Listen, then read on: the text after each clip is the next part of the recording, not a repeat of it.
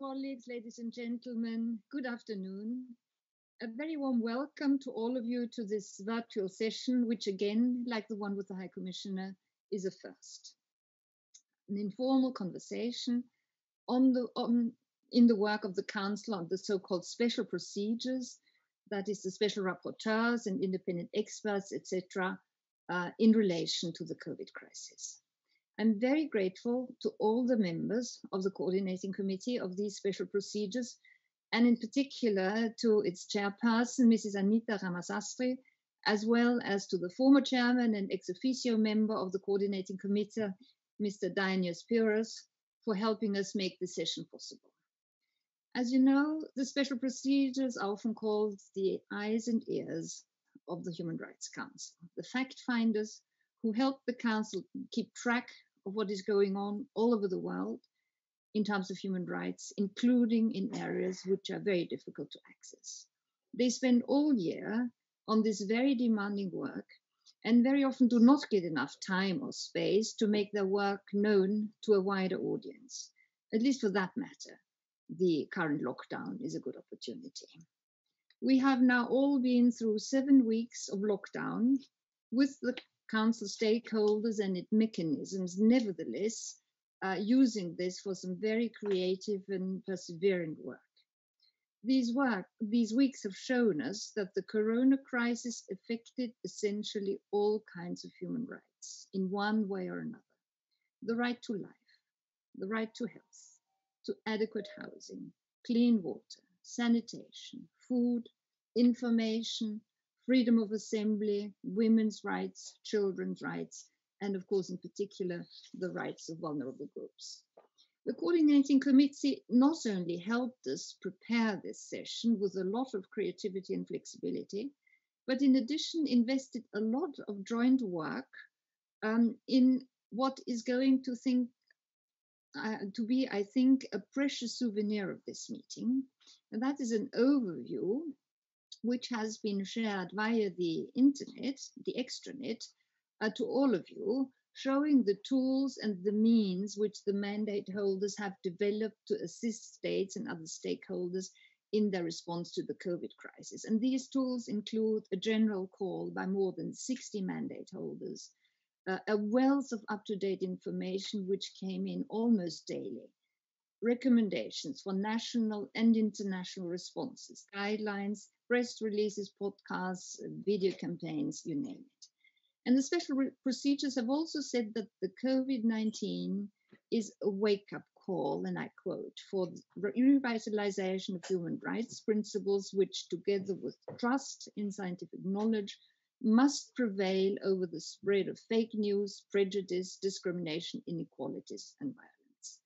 And they called for the principles of non-discrimination, participation, empowerment, and accountability to be applied to all health-related policies. So a very special bunch of virtual flowers goes to Anita Ramasastry, who coordinated the preparations, which I think turned out to be a lot more work than she had anticipated, and for accepting to be with us today, even though it's still in the middle of the night in Seattle, where she lives. And my very special thanks also go to all the other 5 members of the Coordinating Committee. I also wish to thank UNOC and the Secretariat for their efforts in making this meeting possible. In spite of many tests, unfortunately, no other platform turned out to be sufficiently reliable yet. So we're using Zoom exceptionally for this meeting, and we very much regret that the technical difficulties couldn't really be sorted out, so we don't have interpretation today. But I promise that we will do everything possible to sort this out in the very near future. Your Excellencies, dear colleagues, as I have mentioned in the past, I have made a hobby of collecting good human rights stories, because I think that the Council should not only focus on deficits, it should also be aware and share what has been achieved for the benefits of human rights. And as we already saw during our informal event with the High Commission on the 9th of April, the COVID-19 crisis, despite its devastating impact in different parts of the world, has actually triggered a number of uplifting stories of solidarity and bravery.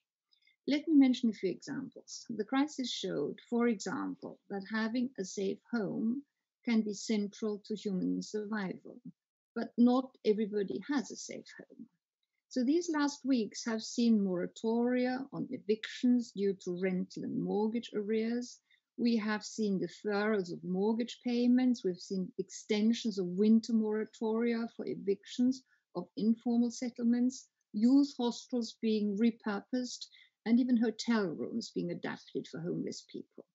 We have also seen governments improve access to water and sanitation, including to informal settlements, some of them even moratoria for payments.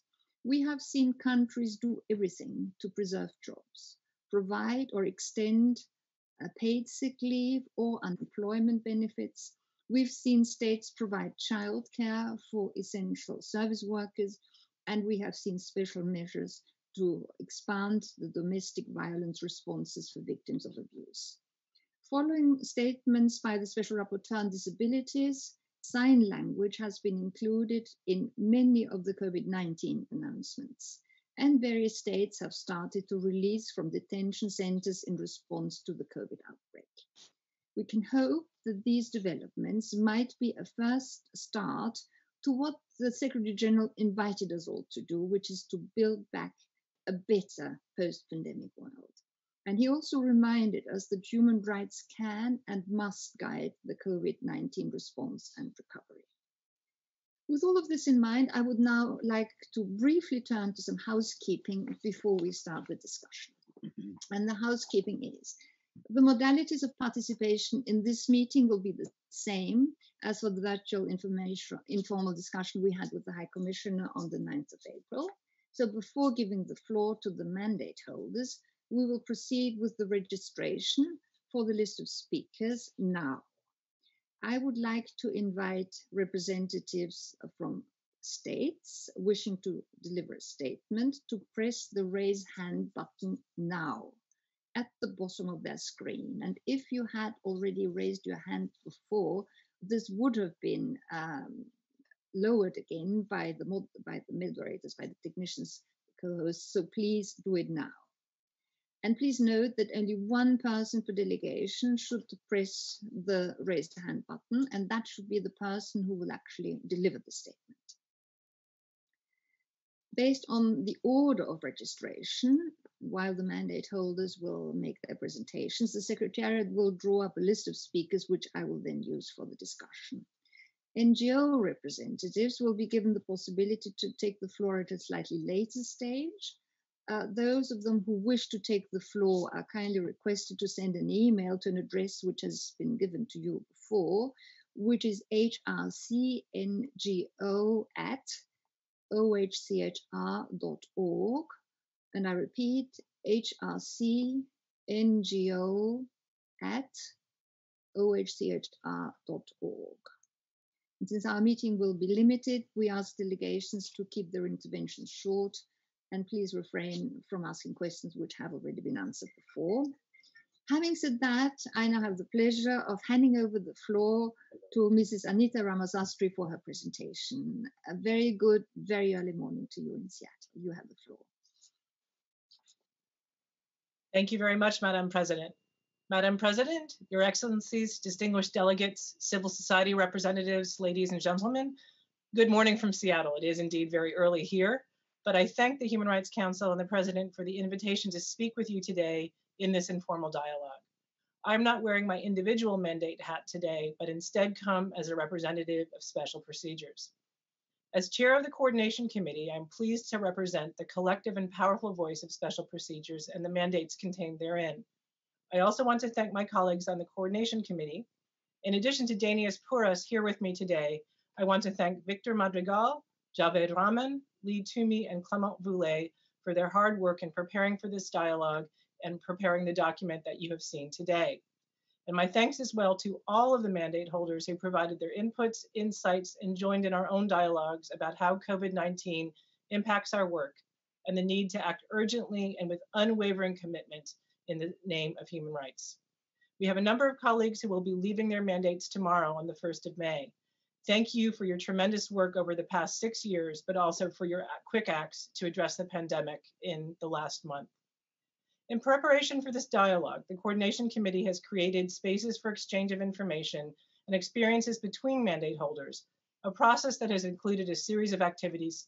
To date, the Coordination Committee has worked with the Special Procedures Branch to create a dedicated COVID-19 page. If you looked at that page today, you will see that it is now organized and structured to parallel the document that we have prepared for you today.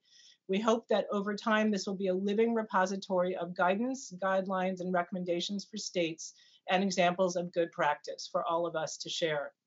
We have tracked all official actions by mandate holders and categorized them into thematic clusters. I will note, of course, that there are additional activities that many mandate holders have taken from dialogues individually with states and other stakeholders, but we have focused on official actions in our document and remarks today. We have based on our analysis of mandate activities and prepared an analytical compilation of statements and advice. And we have hosted online meetings for mandate holders, which were held on the 22nd and 23rd of April, attended by 51 mandate holders. We have also engaged in several rounds of written consultations. Owing to the mandate holders' commitment and dedication to the process, the Coordination Committee has been able to facilitate the identification of key common concerns and messages, and a reference tool for the findings and advice addressed to states and other stakeholders. I'm therefore happy that we were able to share with you today a working document entitled United Nations Special Procedures and COVID-19, which reflects public actions taken by mandate holders until the 28th of April. In addition, an information note and flyer showing all special procedures actions at a glance have also been shared with you. I understand that these documents have been posted on the Human Rights Council extranet. As we have all been gripped by the pandemic in addressing this unprecedented crisis, please know that mandate holders have risen to the challenge. Their powerful statements, actions, and innovations represent an attempt to deal with the idea that we need a human rights-based approach to address this crisis. And this is our key message for everyone today. Let me begin with a snapshot of what mandate holders have done to date. To date, we have accomplished the following. The first COVID-19 press release was issued on the 16th of March, 2020. And since then, special procedures have issued 45 statements and press releases in total, of which 29 have been issued individually and 16 collectively. Madam President, you referred to one in particular where 60 mandate holders signed on collectively, and I'll reflect some of those recommendations shortly. We also have what we call human rights dispatches. On the 2nd of April 2020, the Special Rapporteur on Extrajudicial Summary or Arbitrary Killings issued her first human rights dispatch on police use of force and the lethal force in states of emergency. In her thorough guidance, she notes that while COVID-19 is new, the applicable human rights norms are not. The principles of legality, necessity, proportionality, and precaution applied to the rights of life must be implemented. Mandate holders have also issued open letters and also key principles relating to COVID-19 in an attempt to help states to ensure human rights consistent actions as they engage in policy and decision-making during the crisis. The Special Rapporteur on Adequate Housing has released, for example, 5 guidance notes on COVID-19 and the right to housing as follows. The protection of residents of informal settlements, the protection of people living in homelessness, the protection of renters and mortgage payers, the prohibition on evictions, and the financialization in the future.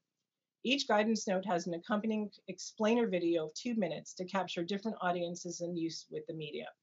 In her own words, housing has become the frontline defense against the coronavirus. Home has rarely been more of a life or death situation. From strong admonitions to practical advice, the Special Rapporteur notes that states need, for example, to provide a temporary housing for those who have fallen into homelessness during this crisis. On the 27th of March 2020, the independent expert on sexual orientation and gender identity issued an open letter on main trends of disparate impact of COVID-19 on LGBT communities around the world and sought advice and input on COVID-19 specific impact. On the 14th of April 2020, the Special Rapporteur on the rights to freedom of peaceful assembly and association issued 10 key principles for human rights compliant responses to COVID-19. I mentioned these, but there are many more in the document which illustrate that these types of recommendations and guidance tools provide good blueprints for states on a wide range of topics. On the 30th of March 2020, the Special Rapporteur for the Protection and Promotion of Human Rights while Countering Terrorism provided an online-based tracker that monitors COVID-19 state responses affecting civic freedoms and human rights, and specifically monitors emergency powers emerging across the globe. The tracker was developed by the mandate in partnership with other global partners. And again, this is an innovative tool that states and other stakeholders can use to understand the impact of this rapidly evolving crisis and how states are responding. We also have examples of outreach. The Special Rapporteur on Violence Against Women recently issued a call for submissions dealing with the causes and consequences on the increase of gender-based violence against women and domestic violence in the context of the COVID-19 crisis. Both the Special Rapporteur on Violence Against Women and the Working Group on Discrimination Against Women have identified impacts of the pandemic on women and girls in their work, and shown how both stay-at-home orders as well as frontline work have led to disproportionate human rights impacts for women. Some mandate holders have engaged in innovative campaigns using different channels of communication. The Special Rapporteur on Contemporary Forms of Racism, Racial Discrimination, Xenophobia, and Related Intolerance issued the podcast Entrepreneurs of Intolerance, Compound COVID-19 Racist Backlash, again, using another form of communication to get out her message. The Special Rapporteur on Water and Sanitation has issued a video campaign composed of 3 videos focused on hand washing, access to sanitation, as a measure to prevent disease, including COVID-19, and water and gender equality. In addition, collectively or individually, special procedures have continued examining allegations of human rights violations or concerns through the communication procedure. We have so far issued 29 letters related to concerns directly connected to COVID-19 or the measures adopted in the context of the pandemic. And finally, in terms of what else we have done, several mandate holders are planning to focus one of their upcoming reports to the Human Rights Council or the General Assembly on issues relating to COVID-19. The report of the Special Rapporteur on Freedom of Expression to the upcoming session of the Council on Disease Pandemics and the Freedom of Opinion and Expression is already available. These are illustrations of our body of work. I also now want to briefly share with you some key messages and observations from mandate holders as well. As I mentioned before, one of the key messages we wish to share with you is our unwavering belief that a human rights-based approach is essential to addressing this pandemic and the recovery that will follow. Mandate holders have emphasized the critical need for a human rights-based approach to COVID-19. The document we prepared and the different rights which have been impacted are themselves powerful evidence of the need for states to consider multiple dimensions when acting to protect public health. Special procedures have called on states to put human rights at the center of the pandemic response. In their same message, the one that was joined by 60 mandate holders, special procedures advise that the principles of non-discrimination, participation, empowerment, and accountability need to be applied to all health-related policies.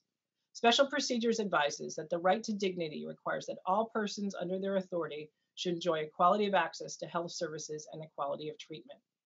With this, I also want to underscore that Special Procedures believes that non-discrimination is a critical principle to be applied during this time. Special Procedures have emphasized this vital principle of non-discrimination in terms of how access to healthcare services and life-saving treatment are so vital at this time. Special Procedures recognize that as COVID-19 spreads, efforts should be focused on slowing down its spread, ensuring that the most vulnerable people receive the protection and care they are entitled to. Preventing the spread of this virus requires outreach to all and ensuring equitable and non-discriminatory access to information, prevention, medical care, and treatment for all persons, irrespective of their citizenship, nationality, or migratory status. To treat and combat the spread of COVID-19 effectively, individuals must have access to accurate health advice and sufficient healthcare information without fear of discrimination. Special Procedures advise that authorities must speedily address any evidence of racism, xenophobia, and bigotry during the pandemic, whether it occurs in the differential treatment by authorities during healthcare delivery, through the imposition of restrictions, through attacks in social media and other forums towards individuals accused of being infected, or through other means. Discrimination and racism must be combated by reliable public information and by strong statements opposing it. While mandate holders have emphasized the vital principle of non-discrimination, they also would like to underscore another powerful message. This is that the pandemic is highlighting and exacerbating systemic inequalities. The current crisis and its aftermath have added further stresses and perils to those who may be living in poverty or are more at risk due to structural inequalities in our societies. My state, Washington, was one of the earliest to experience the COVID-19 outbreak here in the US. From factory workers here on assembly lines who may not be able to socially distance, to workers who deliver packages to home healthcare workers, every day people on the front lines are at greater risk for contracting coronavirus here, and I imagine everywhere else that we are gathered. I can pay someone $5, a mere $5 tip, for them to deliver my groceries to me so I can shelter at home. They risk their lives to shop for me so that I can stay home and stay safe.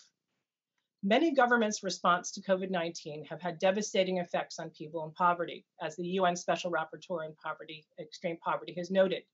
Despite often far-reaching policy reversals and huge financial support packages, the most vulnerable have been shortchanged or excluded. The Special Rapporteur on the Rights of Persons with Disabilities has noted that accommodation measures are essential to enable people with disabilities to reduce contacts and the risk of contamination. But she also underscores that access to additional financial aid is also vital to reduce the risk of people with disabilities and their families falling into greater vulnerability or poverty. As she explains, many people with disabilities depend on services that have been suspended and may not have enough money to stockpile food and medicine or afford the extra cost of home deliveries.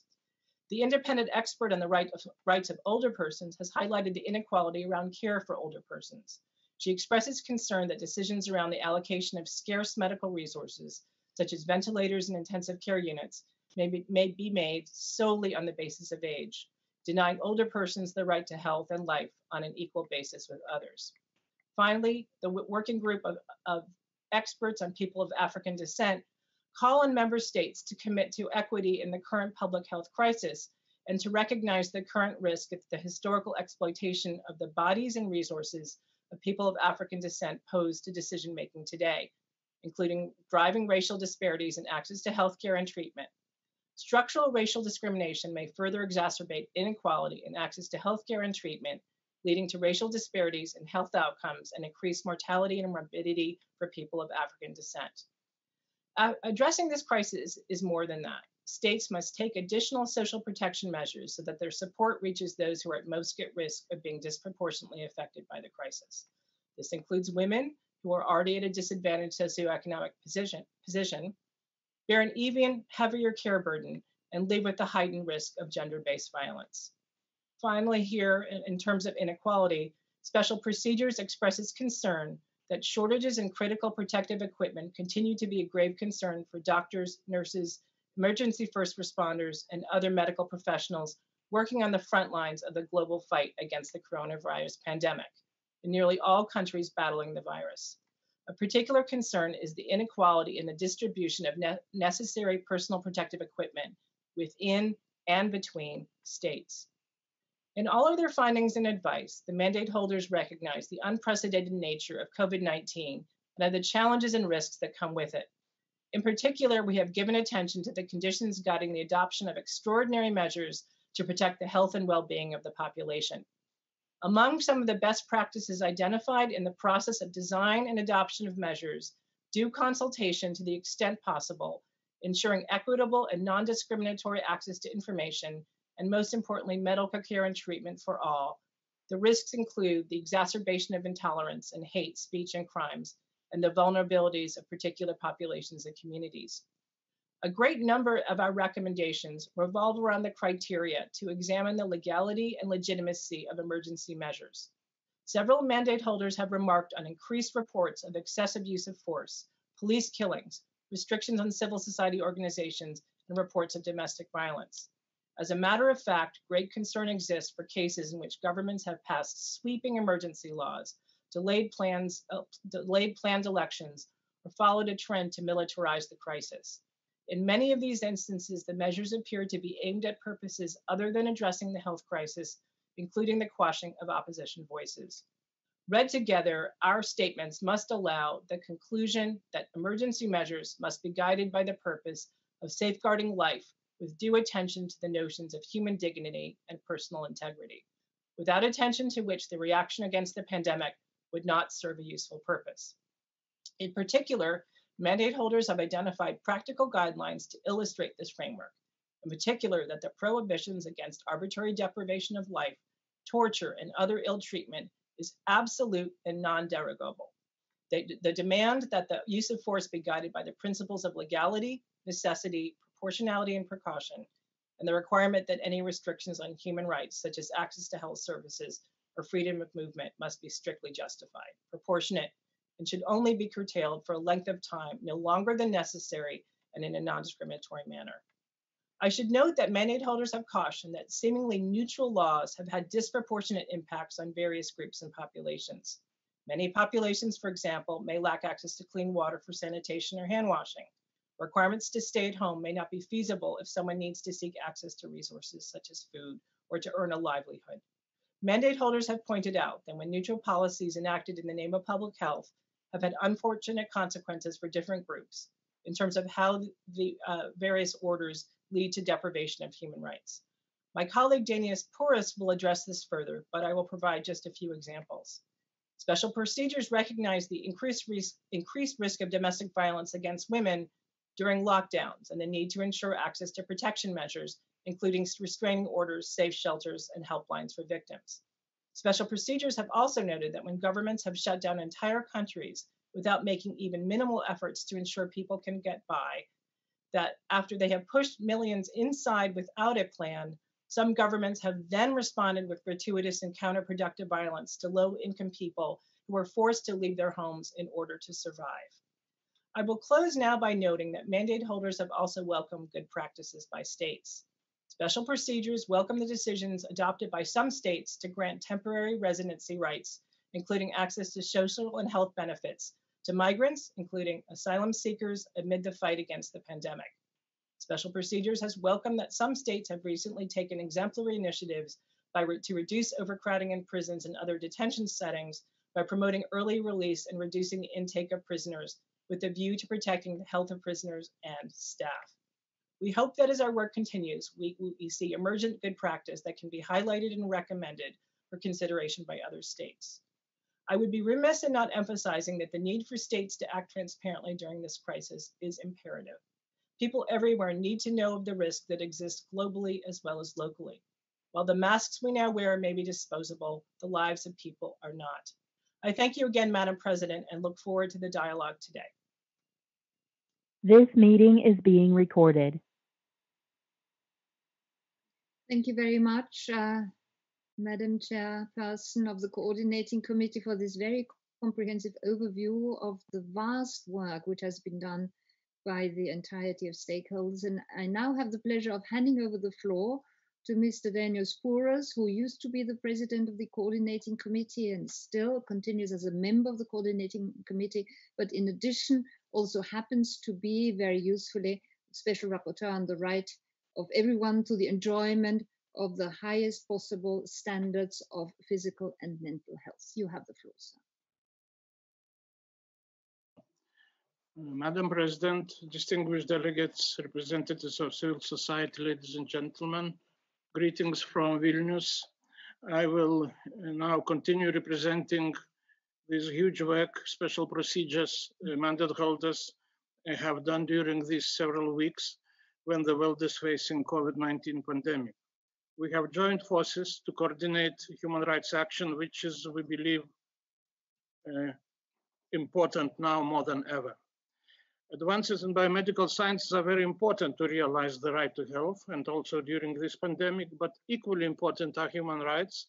The principles of non-discrimination, participation, empowerment, and accountability need to be applied to all policies. This is the way to effectively manage response to pandemic. And this is why we, special procedures mandate holders, expect that today's conversation will be one step forward to the commitment from all of us who are bound to human rights-based approach, Human Rights Council, Office of High Commissioner of Human Rights, special procedures, civil society, all member states, so that there is more mutual understanding and trust and more agreement than ever on how this unprecedented crisis should be managed and how it should not be managed. I remember as a former chair of Coordinating Committee, good joint efforts to address what we call New York-Geneva gap, and to strengthen synergy between three pillars: peace and security, development, human rights. Crisis like this is a real opportunity for revitalization of these good ideas and to translate in concrete terms the fact that human rights should be mainstreaming in all United Nations actions. This crisis gives us also opportunity to concretize the call to action on human rights that the Secretary General launched at the beginning of March by ensuring that human rights are indeed central to the response to COVID-19. All mandate holders have been raising during these weeks as pandemic emerged very important issues and on measures that have been applied globally. I will touch upon some specific responses and specific groups in vulnerable situations. First, all these emergency measures, they need to be in place, and we agree that evidence-based measures, also those that restrict rights and freedoms, are needed to protect health now. Testing, contact tracing, isolation, quarantine, this is needed. However, all measures need to be proportionate and non-discriminatory and limited in time and purpose. Mandate holders have raised concerns over measures that discriminate certain groups and have other purpose and are used in the guise of protecting health, and this is unacceptable. And then we say now, stay home, and what about 1.8 billion people who live in a homelessness situation or in grossly inadequate housing? How can we require physical distancing from people who live in overcrowded conditions? And how can we blame or penalize them for violating the rules? So these are questions which we all are raising and looking for answers. Access to reliable and accurate information is of utmost importance. Pandemic can be managed effectively only with truthful information. The right to freedom of expression, right to seek, receive, impart information and ideas applies to everyone. This is important for protection of health, because if information is diverted from truth, so one of negative effects will be spread of conspiracy theories and fake news, and this can be detrimental to health. Right to privacy needs to be protected. Again, use of technologies can be used for tracking the spread of the virus, but we mandate holders urge that any use of such technologies abide by the strictest protection so that there are safeguards and these technologies are limited in use in terms of time and focus and purpose. Many issues have been raised by mandate holders on availability of medical equipment to save lives of patients, COVID-19 patients, and to save health lives of healthcare workers when they need personal protection equipment. We express our gratitude and admiration to health workers around the world who heroically battle the outbreak. They face huge workloads, risk their own lives, and are forced to face painful ethical dilemmas when resources are too scarce. Healthcare workers need to have all possible support from states, business, media, public at large, from all of us. On the right to association and assembly, I mean, yes, right to assembly is now restricted, but in the workplace, there is a right to assembly when people work. This has to do also with the need to foster mutual trust and understanding between authorities and people, trade unions, civil society. Effective management of pandemic requires vibrant civil society, and good health can be promoted only with active participation from people and with their empowerment. What we do not recommend is using force, shrinking space for civil society, militarization of measures. Some words on financial stimuli and similar measures. Mandate holders express concern that so-called saving economy at any costs can be harmful. This approach is often accompanied by a lack of serious efforts to reduce inequalities. Our view is that fiscal stimulus and social protection packages aimed at those least able to cope with the crisis are essential to mitigating the devastating consequences of the pandemic. Governments might consider the introduction of an emergency universal basic income. And many good recommendations have been presented by mandate holders on financial aid. issues. On business and human rights, this global health and economic crisis is an unprecedented test for governments and businesses not to lower human rights standards, and we urge them not to cut corners in the push for economic growth. It is vital to protect workers who are most vulnerable to abuse and loss of livelihood. Now, I want to tell something about specific groups, communities, populations. First of all, response during crisis and during recovery, which will come, needs to be gender sensitive. Special procedures find that women are particularly exposed, with many on the front lines in the COVID-19 fight, providing essential medical and other services, keeping communities running and taking care of families. The disproportionate share of women's care responsibilities due to cultural stereotypes on gender roles within the family has increased significantly, affecting their physical and mental health. States should provide universal health care for all women and girls, including uninterrupted access to a full range of sexual and reproductive health services. Children may be affected by pandemic, maybe not that much by virus, but by many measures that are applied, including because when schools are closed, it's not only about right to education. Many children have been receiving meals only when they go to school. So we have to take care of their right to food, and also staying home in an environment when the children often can maybe not protected from violence and different forms of child abuse. The chair of coordinating committee already raised serious issues of rights of persons with disabilities. They should not be left behind during this crisis and should not be discriminated when it comes to healthcare services, including life-saving interventions.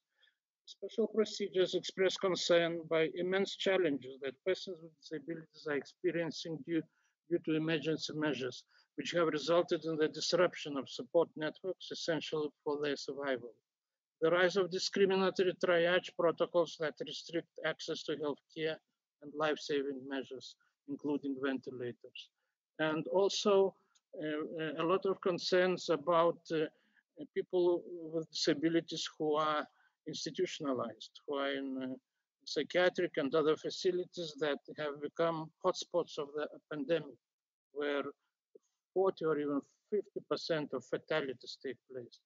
Older persons, they are especially vulnerable not only because the virus targets these groups more often, they may be affected by loneliness, poverty, neglect, whether at home or in nursing homes. Special procedures find that older persons do not only face disproportionate risk of death, but they are further threatened by COVID-19 due to their care support needs or by living in high-risk environments such as institutions.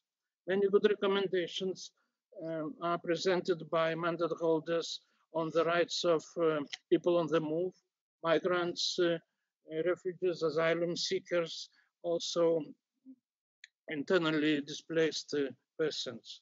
Mandate holders have raised concerns over the situation of minorities, people from African descent, LGBT and gender diverse persons, persons who use drugs, persons deprived of liberty, persons in institutional care.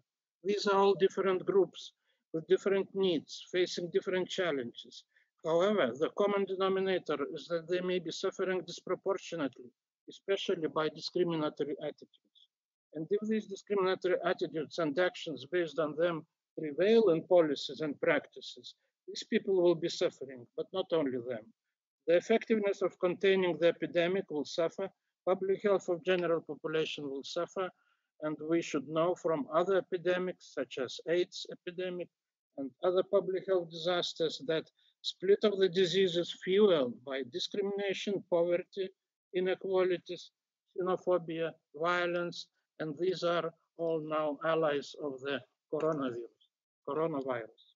And when we are united now and I have a common goal to end COVID-19 pandemic, we should implement not only emergency public health measures, isolation, quarantine, physical distancing, yes, these are necessary, but that will be not enough. There are other measures needed. These are solidarity, mutual understanding, respect and trust, participation, empowerment of people, equality and social justice, accountability and political leadership to promote human rights as a powerful tool. These measures are not in contradiction to emergency public health measures. These are also public health measures in modern understanding of public health, and this I can say convincingly as the mandate holder and special rapporteur on the right to health. Synergy between these two sets of measures, emergency measures and human rights-based approach, this is the way to defeat pandemic and to mitigate negative consequences of this crisis. Mandate holders welcome good examples of such synergies in many countries. But although we remain concerned that there are many actions when human rights are undermined. Madam President, COVID-19 is a serious global challenge, but as you told in the beginning, is a wake-up call for the revitalization of universal human rights principles and two sets of very good principles, evidence-based, what science tells, and human rights-based approach. We all together face this unprecedented challenge. Only with concerted multilateral efforts, solidarity and mutual trust will we defeat the pandemic while becoming more resilient, mature and united. And I would like to conclude by stressing then that in addition to the immediate reaction and recommendations on how to deal with crisis today, mandate holders are already looking into future and the consequences of the crisis and in the lessons that we should learn moving forward. And just several of our colleagues have already shared some thoughts on future, I mean medium and long-term recovery. And one of these observations is like this. Special procedures observe that the year prior to the current crisis was marked by unprecedented wave of protests around the world. While the demands and concerns of the protesters differed from context to context, protesters consistently called for more democratic governance, greater respect for human rights, increased equality, and to austerity and meaningful steps to combat climate change and widespread corruption. The current crisis is unlikely to alleviate these demands. If anything, the economic downturn caused by the crisis combined with financial measures that enhance inequality will only serve to exacerbate underlying causes. It is vital in this context that states' responses to the crisis take citizens' demands fully into account and that states take measures to adopt more democratic governance structures, to enhance rights protection and fulfillment, to reduce inequality and to ensure that the transition to greener and more sustainable energy sources receives increased support and attention.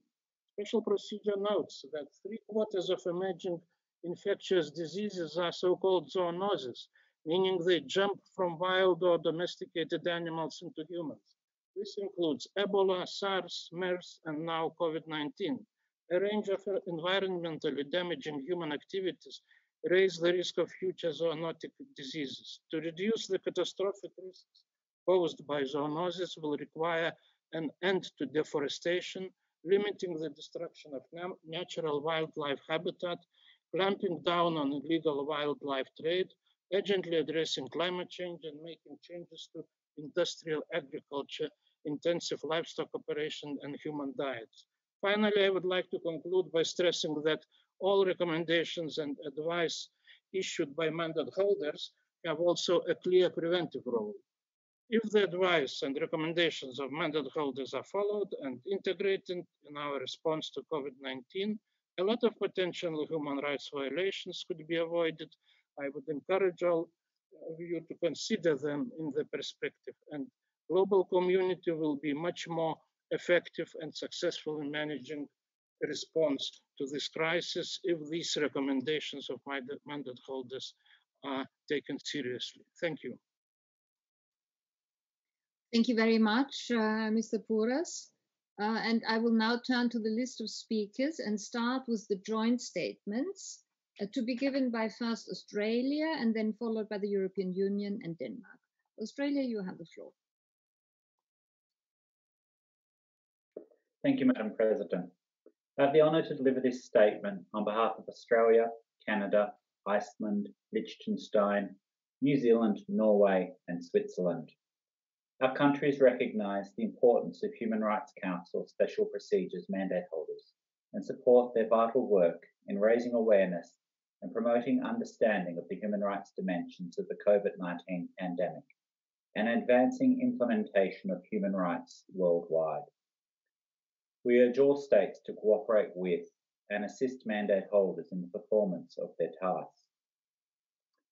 During this time of crisis, when it is essential states comply with their international human rights obligations, special procedures mandate holders offer an independent and constructive voice to all states by holding them to account, helping them to improve their human rights record, and identify global issues that require cooperation among states. We appreciate the flexibility in working methods that mandate holders employ to accommodate states managing COVID-19 response priorities. We also encourage continued cooperation and intensified coordination between and amongst mandates in carrying out joint reports or studies on intersectional issues. Our countries condemn any attempts to intimidate or conduct reprisals against individuals or groups who are engaged with special procedures mandate holders, as well as with the mandate holders themselves. We would be interested in hearing from the two panelists whether there have been any cases of reprisals against mandate holders or human rights defenders and others working with them on the human rights issues related to COVID-19. Thank you, Madam President.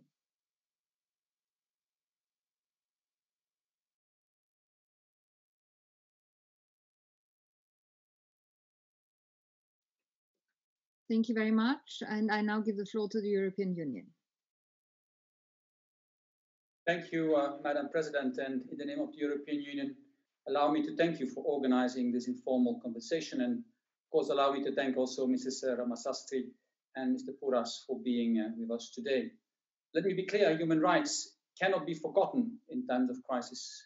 And just to echo the Secretary General and also the High Commissioner, human rights need to be front and center as we respond to the virus. And I'm very glad that the Council was able to hold a rich dialogue last week or a few weeks ago with the High Commissioner. And this conversation again is yet another indication that the human rights system is functioning and shifting gear to be able indeed to perform its indispensable work in these difficult times. Also in the light of the Secretary General's call to action, it is vital that human rights machinery, including the Council's mechanisms, are active in ensuring guidance to states on how to respond to COVID-19 in a way that adheres to their obligations under international law, including, in particular, also human rights law. As part of its own response, the European Union will continue to promote and uphold good governance, human rights, the rule of law, gender equality, non-discrimination, decent work conditions, as well as all other fundamental values and humanitarian principles. We very much welcome the guidance by the Office of the High Commissioner to states on how to ensure that the response measures are in full compliance with their human rights obligations. Equally, the treaty bodies and the special procedures have, in a string of statements and communications, assisted states in their efforts to respond to the pandemic in a way that respects and protects and fulfills also human rights. Mrs. Ramasastry and Mr. Puras, you know that the European Union is a very strong supporter of the special procedures, and your guidance is instrumental in ensuring that there is a human rights-based approach to COVID-19. With this in mind, I would like to ask you the following questions. First of all, to Mrs. Ramasastry, and partly you have already responded to that. But in a number of communications, the special procedures have drawn attention to the emergency measures, not answering indeed the requirements of being necessary, proportionate, non-discriminatory, and time-limited. So will there be any kind of a follow-up on these situations from your side in the future? And Mr. Puras, could you elaborate on the implementation and implications of the COVID-19 for states' fulfillment of their core obligations related to the right to health? And what kind of special measures you see indeed necessary in this respect to ensure compliance with the principles of non-discrimination and equality? I thank you very much. Thank you very much, Ambassador. I now give the floor to Denmark. to be followed by Chile and then the Republic of Korea. You have the floor. Madam President, I have the honor of delivering this statement on behalf of the Nordic Baltic countries. It's Estonia, Finland, Iceland, Latvia, Lithuania, Norway, Sweden, and my own country, Denmark. Madam President, we thank you for organizing this meeting. We welcome the opportunity to engage with special procedures mandate holders and thank them for their important work on the human rights impacts of the COVID-19 crisis. The pandemic poses far-reaching threats to all human rights. Different countries are now entering different phases of the pandemic. Some are starting to ease emergency restrictions, while others are extending extraordinary measures. In either case, states must ensure measures are proportionate, time-bound, prescribed by law, and be guided by the principles of non-discrimination, democracy, gender equality, and the rule of law. Access to information, including through free, independent, and pluralistic media, is crucial to alleviate the impacts of the crisis. COVID-19 is a global public health emergency posing unprecedented challenges. The virus does not discriminate, but its impacts do.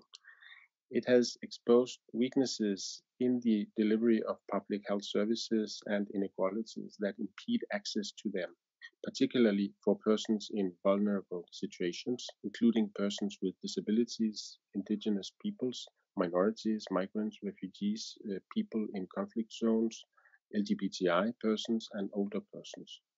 We particularly see increased impacts of the pandemic on women and girls' rights, including sexual and reproductive health and rights. Women are disproportionately exposed, with many on the front lines of the fight against COVID-19. As health facilities are overburdened and supply chains disrupted, women and girls face restrictions on the provision of essential health services, including access to sexual and reproductive health services. UNFPA estimates that 31 million additional sexual and gender-based violence cases can be expected during this period. Lockdowns also increases the risk of violence and exploitation of children. During this unprecedented crisis, we remain fully committed to gender equality and SRHR. SRHR is key to ensure women and girls full and equal enjoyment of all human rights. We stress the importance of ensuring all actions taken in response to the crisis are gender responsive and strongly support the Secretary General's call to make gender equality and the prevention of redress of violence against women and girls a key part of national response plans to COVID-19. Distinguished speakers, in your view, how do states best ensure that women and girls' rights, especially SRHR, are protected during this time of crisis, both in our own, in the short-term responses, but also in the long term? I thank you so much. Thank you very much, Ambassador. And I now give the floor to Chile. Thank you, Madam President, to convene this informal meeting and to the experts for their presentations. We congratulated the special procedures for their coordination and work carried out since the beginning of the crisis. Statements and guidelines on human rights issues related with the crisis are valued. The COVID-19 is posing many challenges to states to ensure the protection and promotion of human rights while taking effective measures to stop the pandemic. In this regard, all efforts of the special procedures to help states delivering concrete guidelines to comply with human rights obligations are appreciated. In Chile, from the beginning of the crisis, we have focused on ensuring protection of persons deprived of liberty and children in residential centers. In both cases, a prevention protocol has been established to avoid internal contagions and to ensure the contact of prisoners with outside by video conference.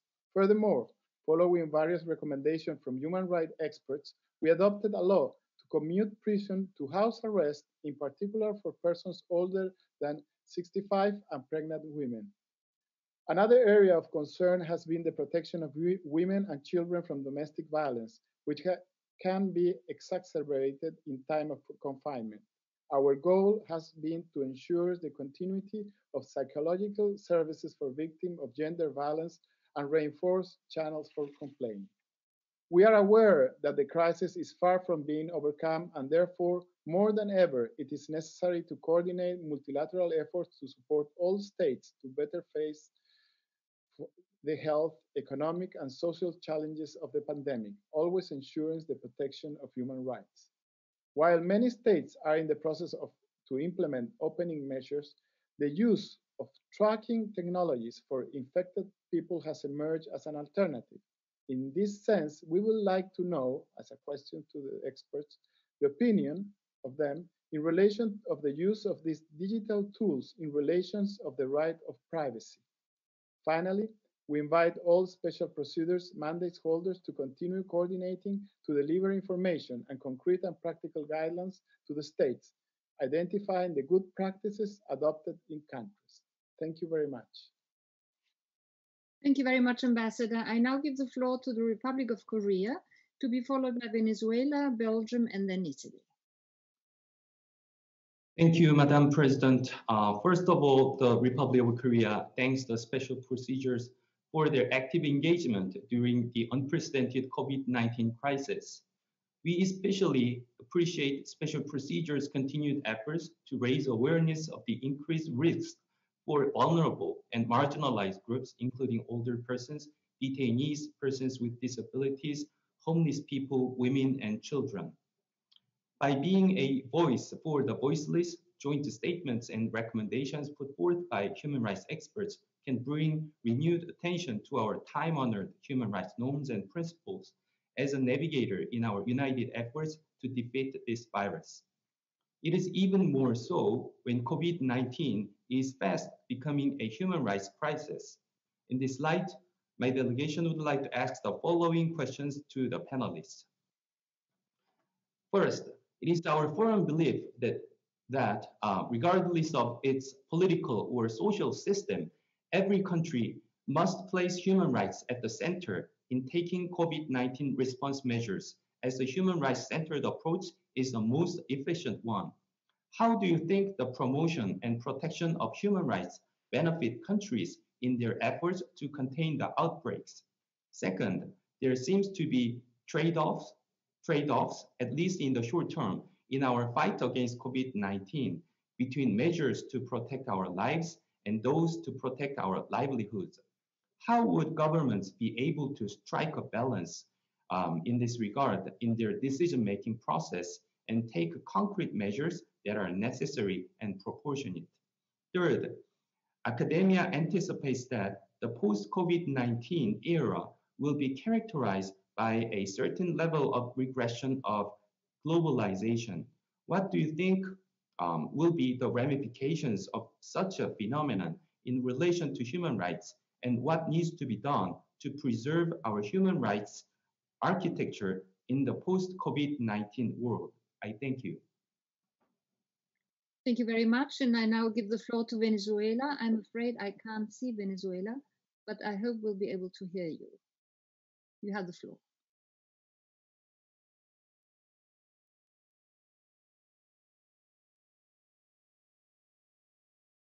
Hello? Hello? Yes, we can hear you now. Oh, okay. Yeah. Well, thank you, Madam President. We welcome the organization of this virtual meeting, and we appreciate the presentations made. However, we regret that other special procedures directly involved in the crisis have not been convened to this conversation, such as the special rapporteurs on unilateral coercive measures, on human rights of migrants, and on foreign debt, among others. Today, the world faces the titanic challenge of a pandemic, and only international solidarity and cooperation and a strategy with a multilateral approach can guarantee that we can combat it effectively. Internally, the Venezuelan state has taken proactive and urgent measures to protect our people against contagion and treat the infected, with the final objective of safeguarding the right life and our people and the right to physical and mental health. In the international arena, President Nicolás Maduro has strengthened ties of cooperation, exchanged strategies, coordinated efforts, and carried out effective actions jointly with other states to confront the COVID-19 pandemic. Unfortunately, our efforts are limited by the imposition of illegal, unilateral coercive measures against our country and others, with dire consequences in many vital sectors, essential to give an effective response to the COVID-19 crisis, and impeding all efforts for cooperation, solidarity, and multilateralism. Madam President, in this unfortunate selfish context, certain governments have insisted on depriving economic interests in the face of loss of human life, ignoring the recommendation of the WHO, and have not taken the appropriate measures to ensure prevention and social distancing, which has deepened the spread of the virus and human suffering.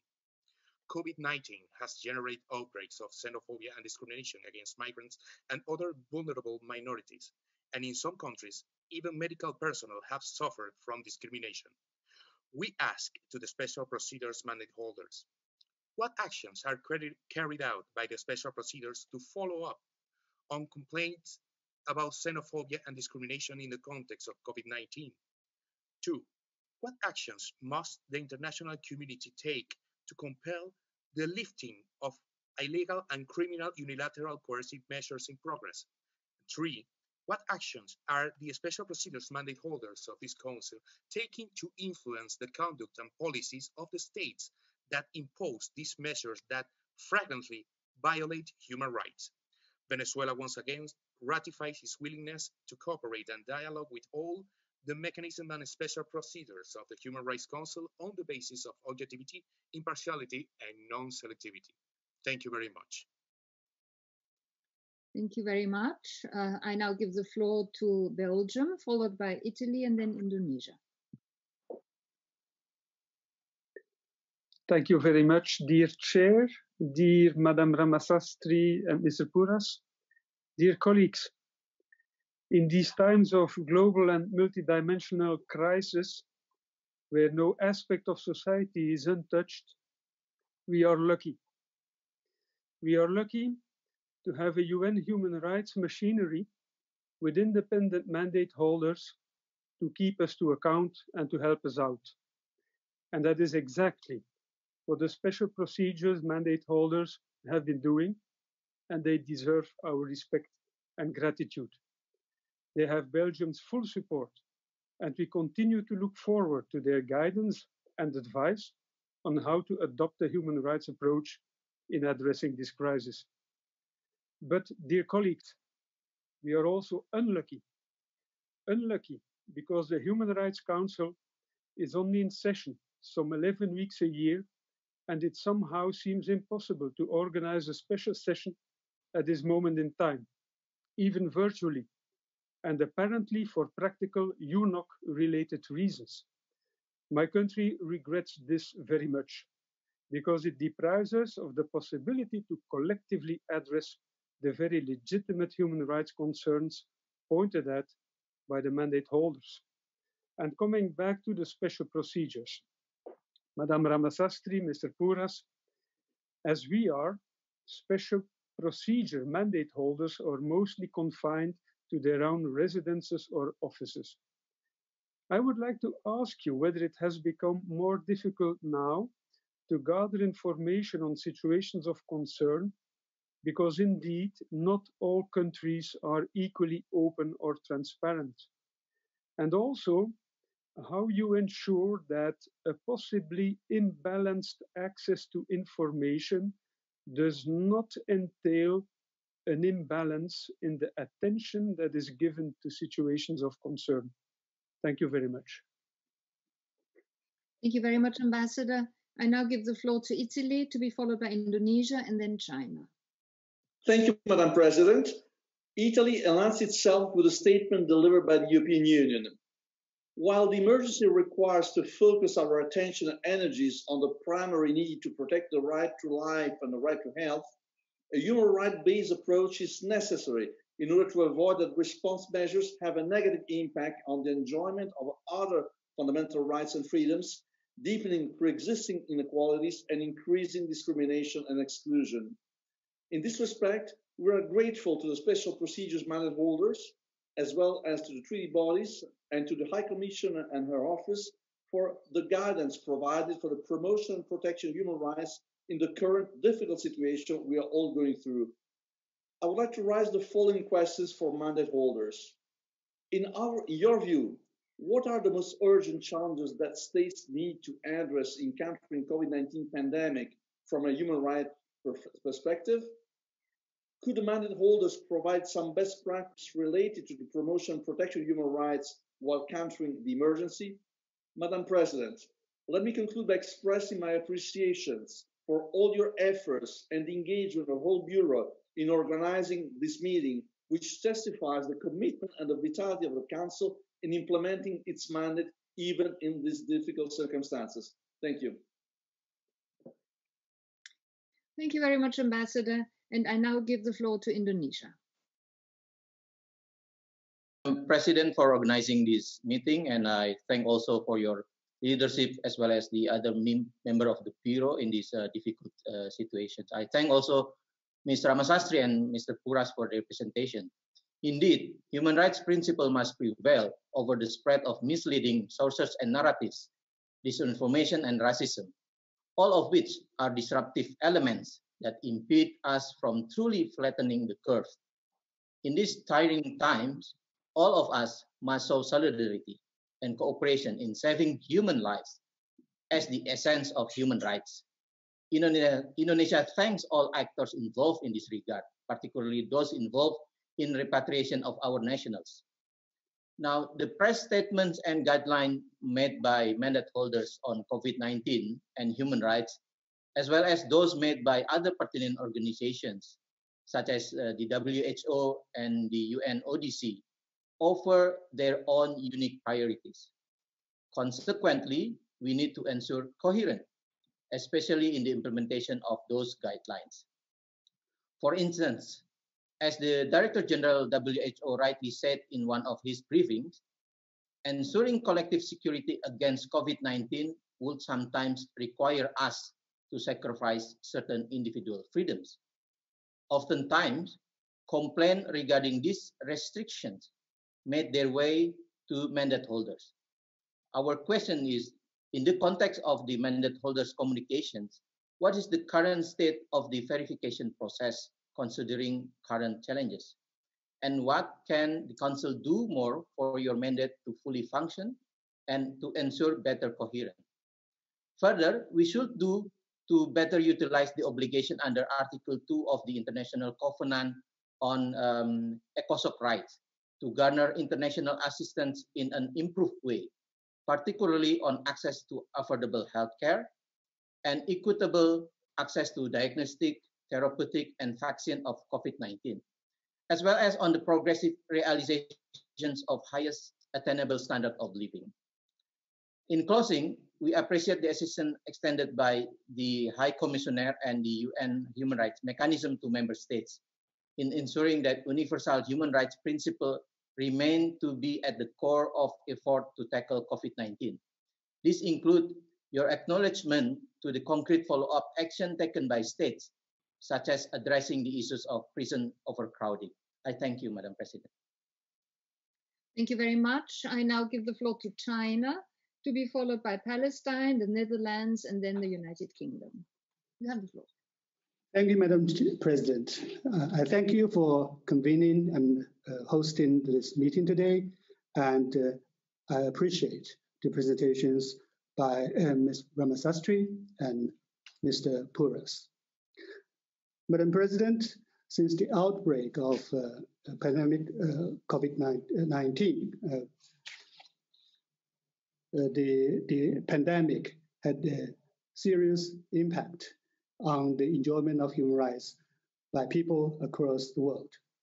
Under such circumstances, it is important that the state should give top priority to the right to life and health of the people, take seriously the negative impact of the pandemic on economic and social development, and take effective measures to guarantee the social, economic, cultural rights and the right to development, protecting in particular the more vulnerable communities, including women, children, the persons with a disability, and the aged people. And it is also important that the parties concerned remove immediately the unilateral sanctions targeted on some developing countries. It is also important that all parties should resolutely oppose stigmatization and discrimination and politicization of public health issues. China has taken note of the intensive communications and statements by special procedure mandate holders recently. We hope that mandate holders have carried out constructive dialogue and cooperation with governments and act in a fair and objective way in strict accordance with their mandates. Madam President, since the outbreak, the Chinese government has taken comprehensive, strict, and thorough measures as never before to contain the pandemic.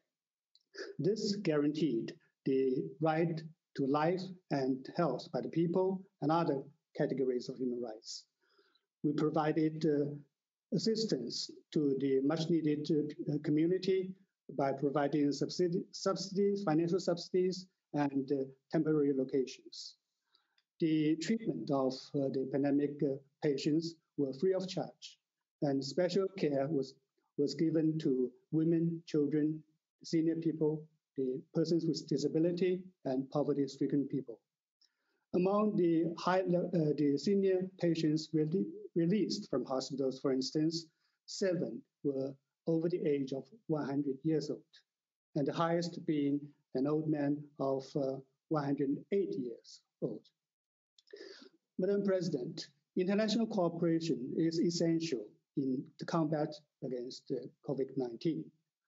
China, including both the government and civil societies, have provided much-needed medical assistance to more than 140 countries across and international organizations.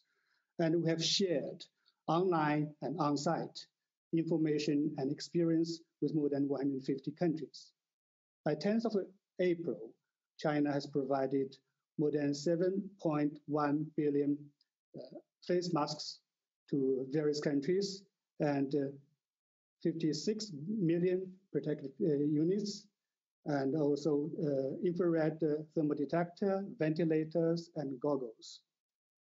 We support the leading role by the World Health Organizations and donated a total of $50 million in helping developing countries to develop the infrastructures of public health.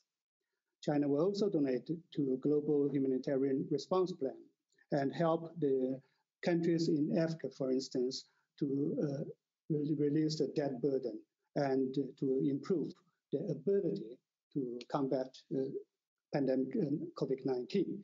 My question to Mr. Puras is, what is the priority, in addition to what you have said, on the next step to help the developing countries to develop the capability to ensure the right to life and health? Thank you.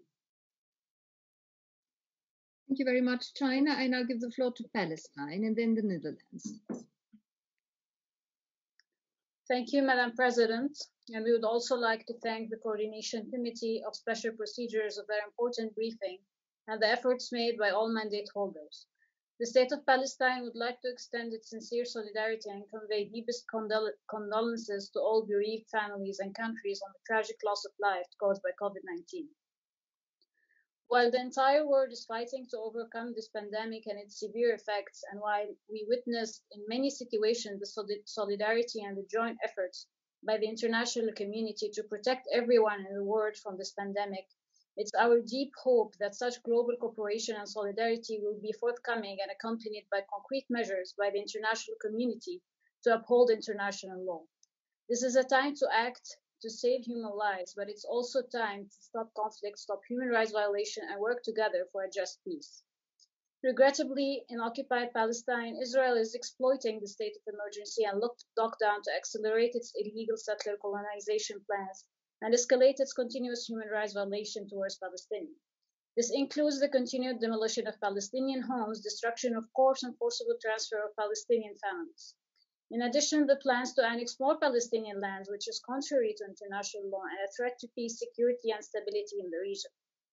In this regard, we call on special procedures, each within their mandate, to intervene to ensure the safety of Palestinians living under occupation, particularly Palestinian detainees and prisoners, and those vulnerable to the pandemic, and to provide them with proper health protection. We also urge all special procedures to call upon Israel occupying power to immediately release all prisoners, particularly those most vulnerable to COVID-19, and to seize its violations, to end its illegal occupation, the privation and denial of the rights of the Palestinian people, including to self-determination in accordance with international law. And we would also like to ask, what is the special procedures doing to mitigate the effects of COVID-19 on the most vulnerable communities, including refugee communities and people under situations of armed conflict, including occupation and blockade? I thank you. Thank you very much. I give the floor to the Ambassador of the Netherlands. Thank you, Madam President. The Netherlands aligns itself with the EU statement. I want to thank you for convening this informal Human Rights Council meeting. The promotion and protection of human rights must guide our collective response to the current global public health and economic crisis. The Human Rights Council is the highest UN forum mandated to promote and protect human rights worldwide and must have a voice in this crisis. And the Netherlands fully supports your efforts to find a way to do that, and does hope UNOC supports you in your efforts. Ms. Ramasastry and Mr. Puras, let me repeat our strong support for the special procedures that constitute a crown jewel of the international human rights machinery. We have seen that many special procedures mandate holders have been extremely responsive to the current crisis. Their statements and guidance on a broad range of human rights implications are a useful tool for governments and other stakeholders to ensure a human rights-based approach in the COVID-19 response that takes into account the specific needs of vulnerable groups and individuals. Countering the global health crisis and the devastating socio-economic consequences worldwide is a top priority for the Netherlands. While the immediate response to the health crisis must have our full attention, we should not close our eyes to the impact of certain measures on the enjoyment of fundamental freedoms. As many mandate holders and the High Commissioner have stressed, in addressing the health crisis, it is paramount to ensure that all emergency measures and derogations are fully in compliance with international human rights standards, and that such temporary restrictions meet the standards of necessity, legality, and proportionality. The threat is the virus, not the people. Ms. Ramasastry and Mr. Puras, we believe that the work that you and other mandate holders do is of critical importance. I have the following questions for you. Ms. Ramasastry, could you elaborate on the role of business enterprises in ensuring a human rights-based approach in the COVID-19 response in these times of economic constraints? Mr. Puras, the right to health and access to healthcare is under pressure. What, in your view, is needed after this crisis to ensure that persons that currently face discrimination in healthcare systems have access to healthcare? In other words, how do we recover better? I thank you, Madam President. Thank you, Ambassador. I now give the floor to the United Kingdom, to be followed by Slovenia, Egypt, and then Iran. Thank you, Madam President. We are grateful to you and members of the Coordination Committee of Special Procedures for today's meeting. Given the ongoing suspension of the Human Rights Council, we are more reliant than ever on a Special Procedures Monitor and report on human rights violations. We wish to thank the many special rapporteurs who have continued to fulfill their mandates in a constructive and independent manner despite the huge challenges we are all facing. You serve as a critical voice to represent those who would otherwise remain unheard, especially those within society who are the most vulnerable to violations and abuses. We welcome the speed and independence with which various mandates have responded to some extremely worrying developments in the context of national responses to coronavirus. We have two questions on two areas. Firstly, on internal coordination among the mandate holders. How is the Coordination Committee working at the moment? What measures are you taking to coordinate the number and frequency of statements being issued? And is there an internal dialogue among mandate holders on ensuring that human rights messages are as constructive as possible? Second, on human rights mainstreaming, what measures are you taking to encourage the wider international system factor human rights consideration into the response to the coronavirus? We are particularly interested to know how you might be able to amplify the recent report and statement on human rights by the UN Secretary General and urge these to be taken up by UN bodies and international organisations outside of the human rights system. I thank you, Madam President. Thank you very much, Ambassador. And I now give the floor to Slovenia. Thank you, Madam President. I would like to take this opportunity to thank you for your efforts to ensure that human rights stay at the forefront of our work as we address the COVID-19 pandemic.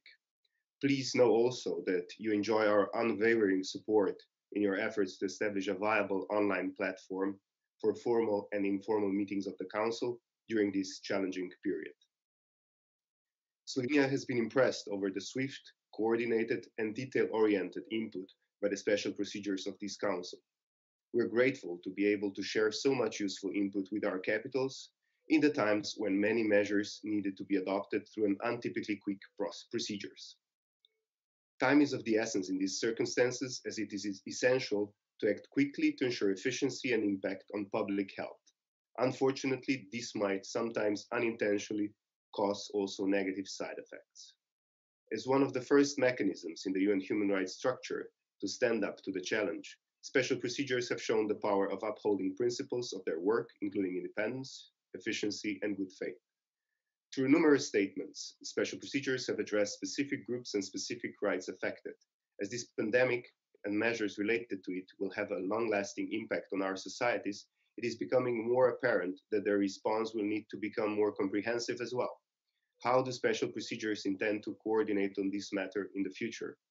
And more concretely, as scientists and other health experts imply that some of the measures will need to remain in place for an undetermined period of time, while other measures might be slowly and gradually lifted, we would like to ask if the special procedures plan to publish any guidance on long-term measures in the wake of COVID-19.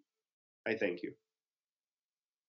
Thank you very much. And I now give the floor to Egypt. Ambassador, you have Thank you very much, Madam President, for organizing this virtual meeting. And I would like also to thank Mrs. Ramasastry and Mr. Puras for their presentations. With the continuous spread of the COVID-19 pandemic in many countries, my delegation would like to reiterate and emphasize on the importance of international solidarity and cooperation to defeat such unprecedented threat to the enjoyment of human rights. And while we recognize the important contribution that the special procedures mechanism can have to achieve the promotion and protection of all human rights by maintaining a constructive international dialogue and cooperation, we are convinced that states have the primary responsibility in achieving that goal during their national responses to curb the spread of coronavirus pandemic. We believe that any engagement with the state should be guided by the principles of universality, impartiality, objectivity, and non-selectivity in order to offer proposals and solutions to states in ensuring the full promotion of protection of human rights while combating the spread of coronavirus pandemic. The unprecedented impacts of the pandemic, in particular on the economic, social, and cultural rights and the right to development, especially in the developing countries, should be addressed in a timely, holistic, and integrated manner, and takes into consideration not only the negative effect of different response plans and measures on human rights, but also the effects of the spread of the pandemic on human rights, including the right to life, to work, food, education, health, and access to medicine. And I would like to ask here, Madam President, what kind of measures are envisaged to ease the burden of debt owed by African and other developing countries, either by rescheduling, postponing payment, or debt forgiveness, in order to mitigate negative consequences of the pandemic on the human rights? Thank you very much, Madam President.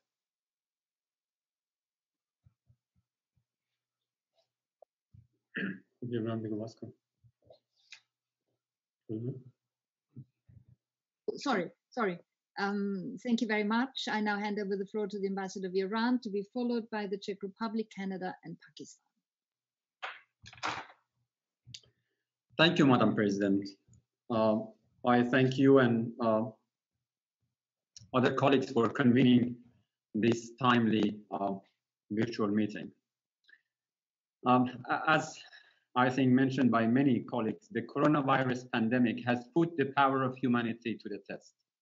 No one can deny the fact that only through maximum solidarity and global cooperation would we be able to overcome this scourge. As you know, Madam President, Iran is one of the countries worst hit by coronavirus, and we have made tremendous efforts in containing the spread and in treating the patients. This is all the while that our nation has been facing with negative impacts of unilateral coercive measures imposed unjustly against my country. While we appreciate all efforts and initiatives of the special procedures to highlight the human rights aspects of fighting COVID-19, my delegation would like to know what initiatives and measures have been taken by special procedures to advance the critical call, which has also been made by many authoritative voices, including the UNSG, Madam High Commissioners, and some other special procedures to lift the unilateral sanctions, and what are the recommendations for the Council to follow up on this issue. I think, Madam President, it is high time that the human rights mechanisms, including the special procedures, redouble their efforts in urging for lifting of the unlawful UCMs. Their continuing application are now posing a serious threat to global public health, in addition to starkly violating fundamental human rights. I thank you, Madam President. Thank you, Ambassador. And I now give the floor to the Czech Republic. Ambassador. Thank you, Madam President. The Czech Republic aligns itself with a statement made on behalf of the EU. We welcome the opportunity to join this informal conversation. Madam President, the world is facing an unprecedented crisis. As the UN Secretary General Antonio Guterres stated recently, the COVID-19 pandemic is far more than a public health emergency. It is therefore vital that our response to this crisis is based on a human rights approach. Hence, we welcome and appreciate the active role of all Human Rights Council, special procedures mandate holders who have been active in making statements on a variety of issues within their expertise. They've been giving guidance for states and bringing to our attention the situation of vulnerable groups that urgently need our support. We encourage the mandate holders to continue providing these useful analyses and recommendations within their mandate. For instance, the 10 key principles identified by the Special Rapporteur on freedoms of association and assembly provide a highly useful guidance. These principles include the right of civil society actors, include journalists, media workers, and human rights defenders to freely seek, receive, and impart information. In this context, we also appreciate the joint appeal by the Special Rapporteur on freedom of opinion and expression, the OSCE media representative on freedom of the media, and the IACHR Special Rapporteur for freedom of expression to respect and protect access to accurate and timely information offline as well as online. This Sunday, we will celebrate the World Press Freedom Day. Unfortunately, some journalists will spend it in detention for their reporting of the COVID-19 situation. Others have disappeared without a trace and remain unaccounted for to this day. We strongly urge authorities to ensure a safe and enabling environment to media workers and civil society representatives. Their work helps us to stop the spread of COVID-19, to fight against the unacceptable infodemic, and to ensure everyone's right to participate. Madam President, the current situation presents a serious challenge to the full realization of all rights and freedoms. In the Czech Republic, too, we had to rethink our possibilities. Let me echo the UN Secretary General once again. We are all in this together. To effectively combat the pandemic, we all need to be part of the response. Equal participation of everyone in the response is vital. This requires people to be informed, involved in decisions that affect them, and governments to be open, transparent, and responsive. In closing, we would like to pose a question to the distinguished representatives of the Special Procedures Coordination Committee. My question is as follows. How can the Human Rights Council be helpful in ensuring a meaningful follow-up to your recommendations? The Czech Republic is looking forward to building back better together with you. I thank you, Madam President. Thank you, Ambassador. And I now give the floor to Canada. Thank you very much, Madam President. I'd also like to thank Ms. Ramasastry and Mr. Puras. As Australia has already delivered a statement on behalf of Canada, what I have actually is a question. Given the challenges that COVID-19 has had on these special procedures mandate holders' work, and as I explained, as how they have been coordinating, the question that I have is, how have they adjusted their working methods in light of the constraints of the pandemic?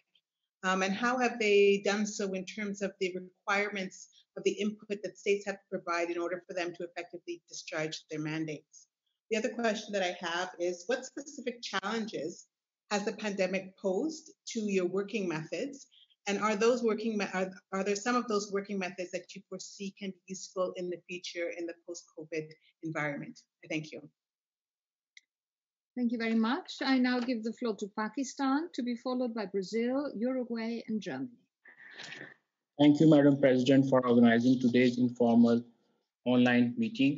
We thank the Coordination Committee for its detailed presentation. My delegation takes note of the work being done by the mandate holders in relation to the COVID-19.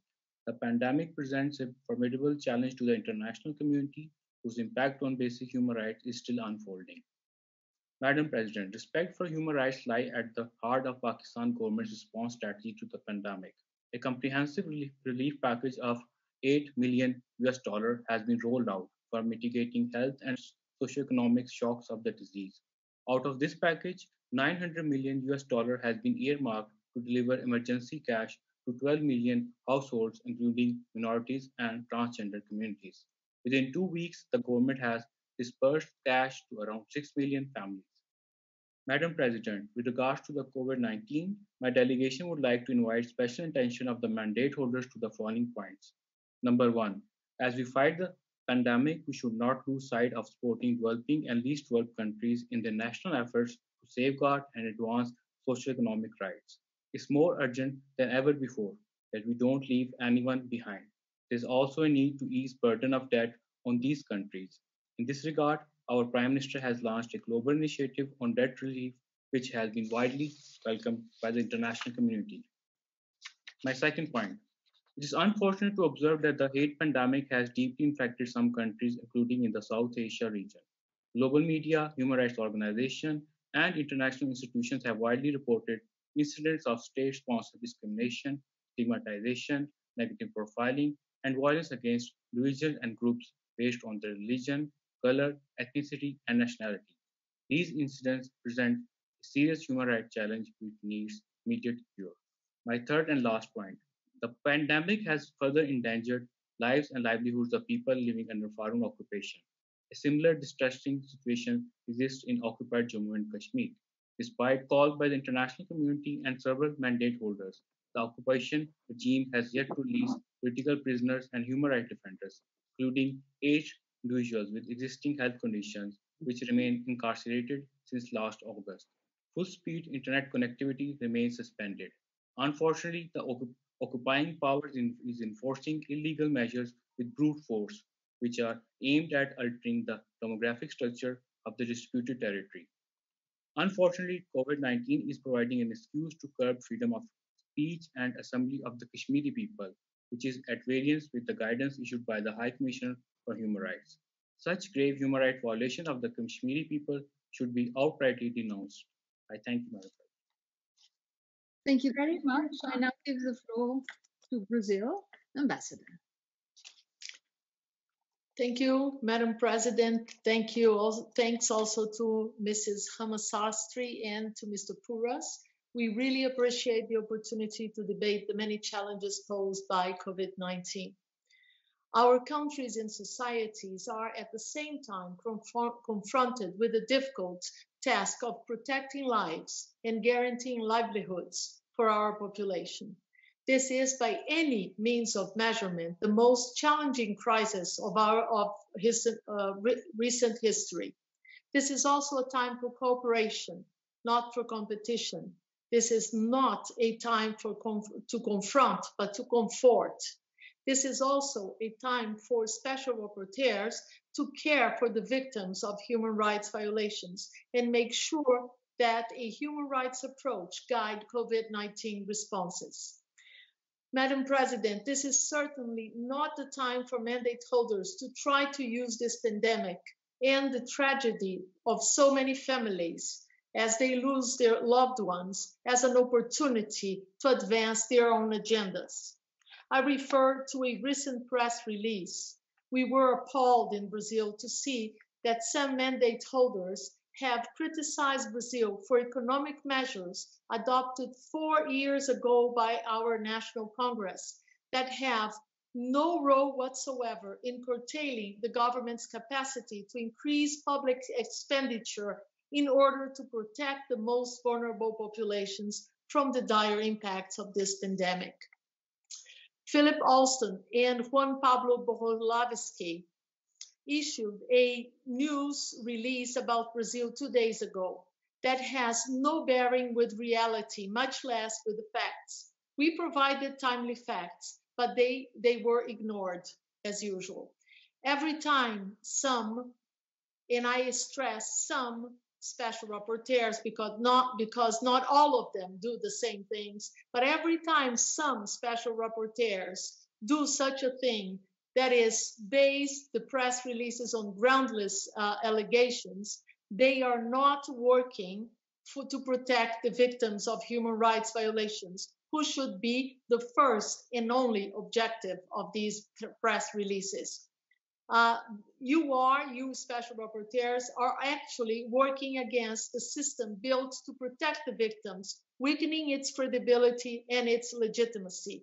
Sadly, the system was not, nor the victims of human rights were not, a matter of concern for Mr. Alston and Mr. Boholavsky in this press release. So I profit from this dialogue because I think we have to talk to each other and not through each other. Brazil urges all mandate holders to pay close attention to this crisis and adopt, as many of you have already adopted, a holistic approach to the work and on a short and long-term perspective. Madam President, Brazil has done a lot in the area of health, in the area of social protection. We have a universal health system. We are treating everyone, poor or rich, indigenous peoples, vulnerable populations. Everyone has had, migrants and refugees have had access to treatment, to medicine, to all the resources without charge. We are also approving social protection measures, measures to treat migrants, refugees, special attention to combat violence against women. We are doing a whole lot of things.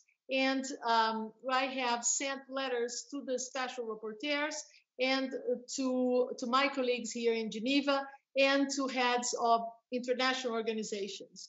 I have, just to finish, I have a question to the mandate holders.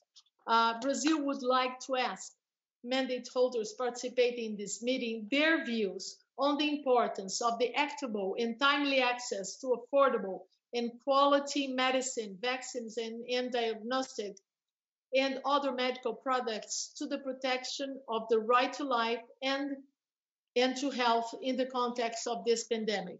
Thank you, Madam President. Thank you very much, Ambassador. I just wanted to say that we have now closed the list of speakers. I will give the floor now to Uruguay, to be followed by Germany, Cuba, and then Syria. Uruguay, you have the floor. Thank you, Madam President.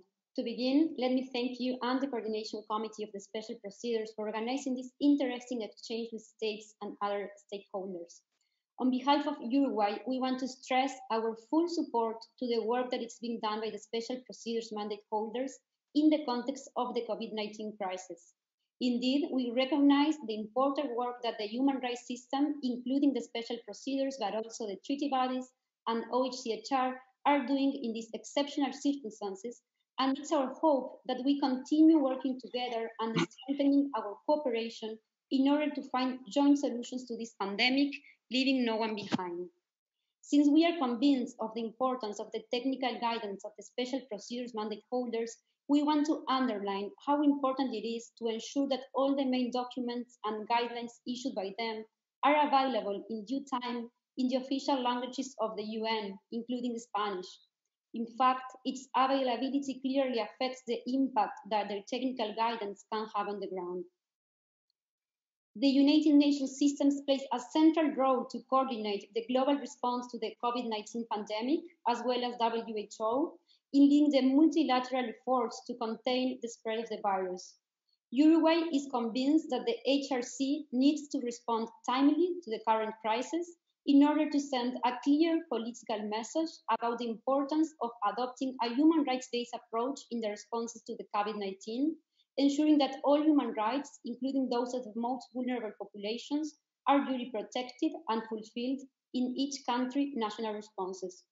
Finally, we want to stress our appreciation for the important key messages shared today by the Coordination Committee in line with the advanced question presented by Uruguay. Thank you, Madam President. Thank you very much. And I now give the floor to Germany, to be followed by Cuba, and then Syria, and then the Maldives. Thank you, Madam President. Germany aligns itself with the EU statement. And I would like to thank you for the organizing this informal meeting and the Special Procedure Coordinating Committee, Ms. Anita Ramasastry and Dainius Puras, for their presence and valuable input. Germany is a dedicated supporter of the special procedures and welcomes their work done so far. Their guidance, as well as the guidance of the High Commissioner and recently the Secretary General, are paramount in adopting a human rights-based approach to COVID-19. And in this regard, we share the disappointment that despite the unprecedented global crisis which the Human Rights Council is facing, it has so far been impossible to stage a formal virtual meeting of the Human Rights Council for purely technical reasons. That is regrettable, and we hope that it will change in the future. We believe that it is extremely important for the Human Rights Council to also find its voice on the COVID-19 crisis in the very near future. Madam President, our Foreign Minister Heiko Maas yesterday voiced that we share the view that any measures taken to counter the pandemic must be necessary and proportionate, pursue legitimate purposes, be limited in time, non-discriminatory and respectful of international human rights law. Special procedures and treaty bodies have drawn particular attention to the situation of the most vulnerable in this pandemic, such as women and children, who are increasingly exposed to domestic violence, and we think we need to take decisive action to oppose this trend. The efforts of the crisis can only be mitigated by enhanced international solidarity and global cooperation, and that is why Germany has responded to the appeal from the United Nations Secretary General and now is making 300 million euros available for the humanitarian aid during the corona crisis. That's about 10% of the monies requested by the UN and the ICRC. And now my question to the special mandate holders, Mr. Ramasastry and Mr. Puras. Recent restrictions have limited the space for civil society actors. How can and how should states ensure that the voice of civil society are heard during the pandemic? And I thank you very much. Thank you very much. And the floor now goes to Cuba.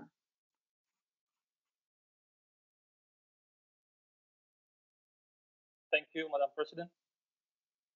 Our delegation appreciates the organization of this informal online meeting. We further thank the mandate holders for their presentations. Madam President, in the context of the current global crisis and the COVID-19 pandemic, it remains essential to enable an environment of solidarity and international cooperation. In that regard, however, the tightening of the economic, commercial, and financial blockade imposed by the United States government against Cuba constitutes the main obstacle to the development of our country, to the enjoyment of human rights by the Cuban people, and to the national efforts in facing the COVID-19 pandemic. In spite of that situation, allow me to inform you that, at the request of 22 countries, Cuba has sent 24 specialized medical brigades to face COVID-19, made up of more than 2,000 health professionals, 60% of whom are women. These missions join more than 28,000 Cuban health professionals who were already serving cooperation missions in 61 countries. Madam President, I conclude with a question to the expert. What is your opinion on the continuation and tightening of unilateral coercive measures against developing countries and their impact on basic human rights in the context of COVID-19? I thank you, Madam President. Thank you very much. I'll now pass the floor to the Ambassador of Syria, to be followed by Maldives, India, and then Bangladesh. Thank you, Madam President. Allow me at the outset to thank you for holding this informal meeting and to thank the speakers for the briefing on behalf of the Special Procedures mandate holders. I would like to focus my intervention on areas of concerns which were not duly reflected in the briefing. Over the past few weeks, UN and other international organizations have witnessed an extraordinary movement to forge coordinated collective response in the face of a global threat posed by COVID-19. UN Secretary General and High Commissioner for Human Rights called for solidarity and international cooperation in the face of this global pandemic, which threatens all states and all peoples without discrimination. They both called for the immediate lifting of unilateral coercive measures which impede the ability of targeted countries to effectively cope with COVID-19 crisis. Syria, along with a group of countries, addressed joint letters to UN Secretary General and High Commissioner for Human Rights, calling for the immediate lifting of unilateral coercive measures that cause widespread human suffering to nearly 2 billion people around the world and impede the ability of targeted countries to obtain medical equipment urgently needed to cope with the spread of the epidemic, to protect their citizens and to provide health care for the affected persons. Regrettably, those calls have not received an honest response from those who insist on holding these illegal measures, which are contrary to the spirit of solidarity and international cooperation as part of their foreign policy. We have taken note, Madam President, of the statements recently issued by mandate holders.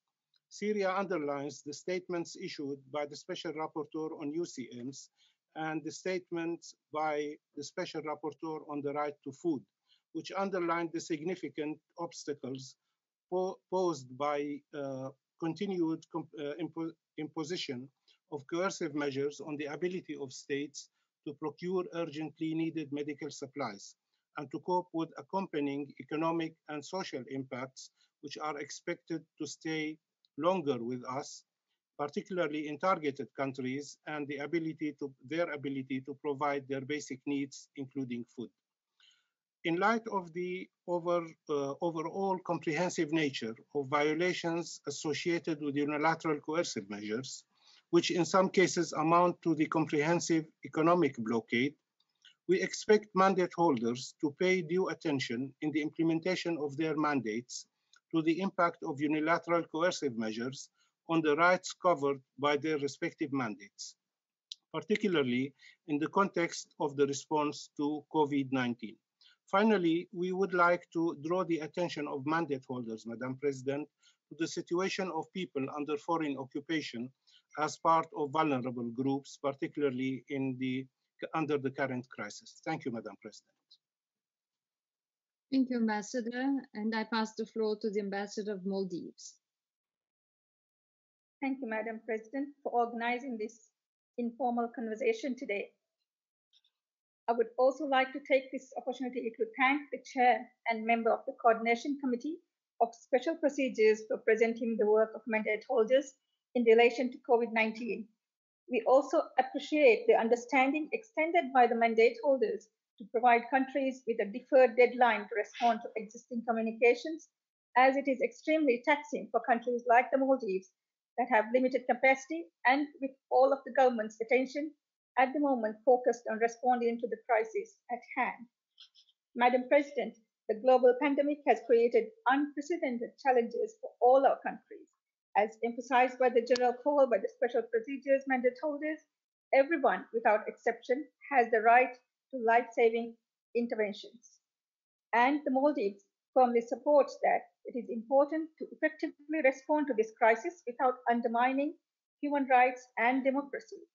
Respect for human rights is vital not only for the emergency response phase, but also for the post-crisis recovery phase. In this regard, the Maldives commends the initiatives taken by the special procedures in relation to COVID-19. We appreciate the guidance notes, reference tools, and recommendations by the mandate holders that covers a wide spectrum of human rights issues, and the Maldives takes heed of these important, persistent reminders that are helpful in policy decisions to ensure the principles of non-discrimination, empowerment, participation, and accountability. Before I conclude, allow me to highlight one area of concern, and that is mental health and well-being. I would like to hear about the specific measures taken by the respective mandate holders to address the psychosocial impact of COVID-19 in societies, and what are the recommendations made in this regard. I thank you. Thank you, Ambassador. I now pass the floor to India, to be followed by Bangladesh, Israel, and then France. Thank you, Madam President. We thank you and the Bureau for organizing this informal conversation with the special procedures in relation to COVID-19 pandemic. We also thank the chair and the member of the Coordination Committee of the Special Procedures for their updates. The impact of the pandemic is still unfolding in a multi-dimensional manner, including on human rights and fundamental freedoms. We are all still assessing the full magnitude of its impact and consequences in future as well. In this context, tackling this threat requires all-out efforts from every stakeholders. At the outset, we appreciate the guidelines issued by the special procedures from time to time on COVID-19 pandemic. We are of the view that the guidelines issued by the special reporter on the right to adequate housing are very relevant in this crisis. Alerts from SPs on many issues such as water and sanitation, rights of vulnerable and marginalized persons, public health, discrimination are important reminders to all of us in tackling the pandemic. As we all are aware, the flow of information is very crucial in carrying out mandated activities by the special procedures. In the current situation, we would like to ask how the pandemic has affected the flow of credible information to the special procedures. Secondly, are media reports being considered by the special procedures as a source of information in the current difficult situation as exceptions? It is said that instead of joining the global and regional efforts in combating COVID-19, one country continues its disinformation campaign against India. One can only advise this country to focus its efforts in tackling the pandemic domestically, and particularly the sharp rise in number of cases only in the occupied territories, and addressing the discrimination meted out to its minorities even in these hard times. Finally, we appreciate the constructive role of the special procedures in supplementing national efforts in every possible manner in accordance with the respective mandates. Thank you, Madam President. Thank you very much, and I pass the floor to Bangladesh. Thank you, Madam President. We would like to thank you and the Coordination Committee for this timely and important conversation. Bangladesh always values the importance of this special procedure mechanism. We strongly believe that with the right approach, this mechanism can be a very useful tool in protecting and promoting global human rights. The COVID-19 is having devastating impact on the societies across the globe, irrespective of their size, geographic location, and developmental status. The capacity of the governments to fight such a colossal pandemic has remained an issue both in the developed and in the developing world. Still, governments in general, as well as the non-government partners, are undertaking tremendous efforts in this testing time. We believe recognition and appreciations are due to all of them. To combat the spread of COVID-19, restrictive measures often have been the only option. As a result, regular affairs of the governments are greatly reduced, in quantity and impaired in scope. Although some countries are planning to return to something close to normal business in phases, others are still undergoing a time of uncertainty and of impaired functionality for various reasons. So at these trying times, our expectation of the governments may need to be rationalized in terms of government's capacity to engage with the global mechanisms at a regular pace and extent. We trust all concerned are mindful of that. Madam President, the COVID-19 pandemic, one of the most pervasive phenomena in the history of mankind, has direct or indirect bearing on everyone in the world.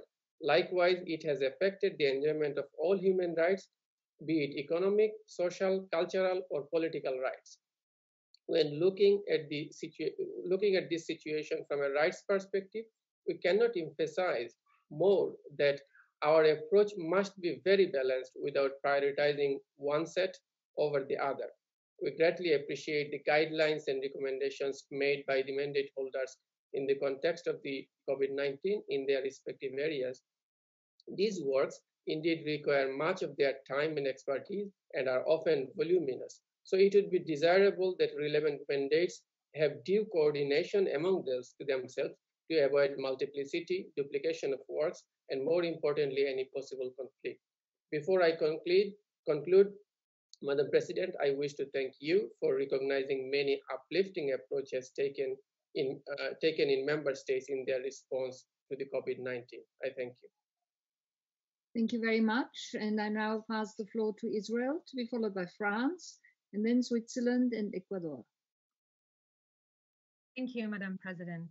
At the outset, Israel wishes to express its satisfaction that the current meeting can take place through technological means and express its appreciation for the opportunity given today to representatives of member states to exchange with special mandate holders, as well as the continuous effort to keep an open channel with states and other stakeholders. Currently, the activities of many international fora and human rights mechanisms have been disrupted by the measures required to combat the new coronavirus epidemic. Precisely at this moment, mandate holders should have a role in increasing cooperation on the ground and strengthen good practices and policies. In that regard, we wish to thank the special procedures for the guidelines that were published, giving important tools for states in dealing with the situation while maintaining their commitment to human rights.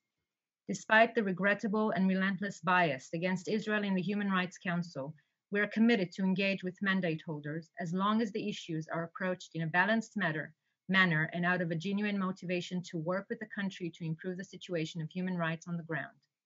Accordingly, we wish to refer to points raised in our previous statements that should be particularly emphasized today in the face of the corona crisis. That is very aggravating to see certain special rapporteur using cynically the situation in one-sided and biased way against Israel that does not reflect at all the situation on the ground.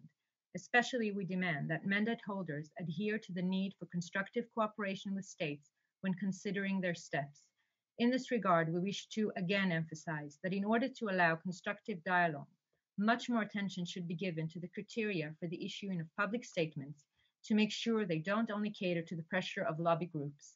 It is Israel's strong belief that not doing that leads to an unfortunate conclusion that the reality on the ground is not of real interest. As long as the situation continues, the credibility of mandate holders is diminishing. Further, we believe communications by group of rapporteurs dilutes the focus of the communications on particular questions and make them appear more like general observations. We have noticed with concern cases where certain rapporteurs were quick to add their names to communications on topics they had little or nothing to do with, raising doubts about their motivation and credibility. Israel believes that's the only way to contain the coronavirus pandemic is to join efforts with other international stakeholders, far and near, based on the expertise of scientists and the best practices and recommendations of international organizations.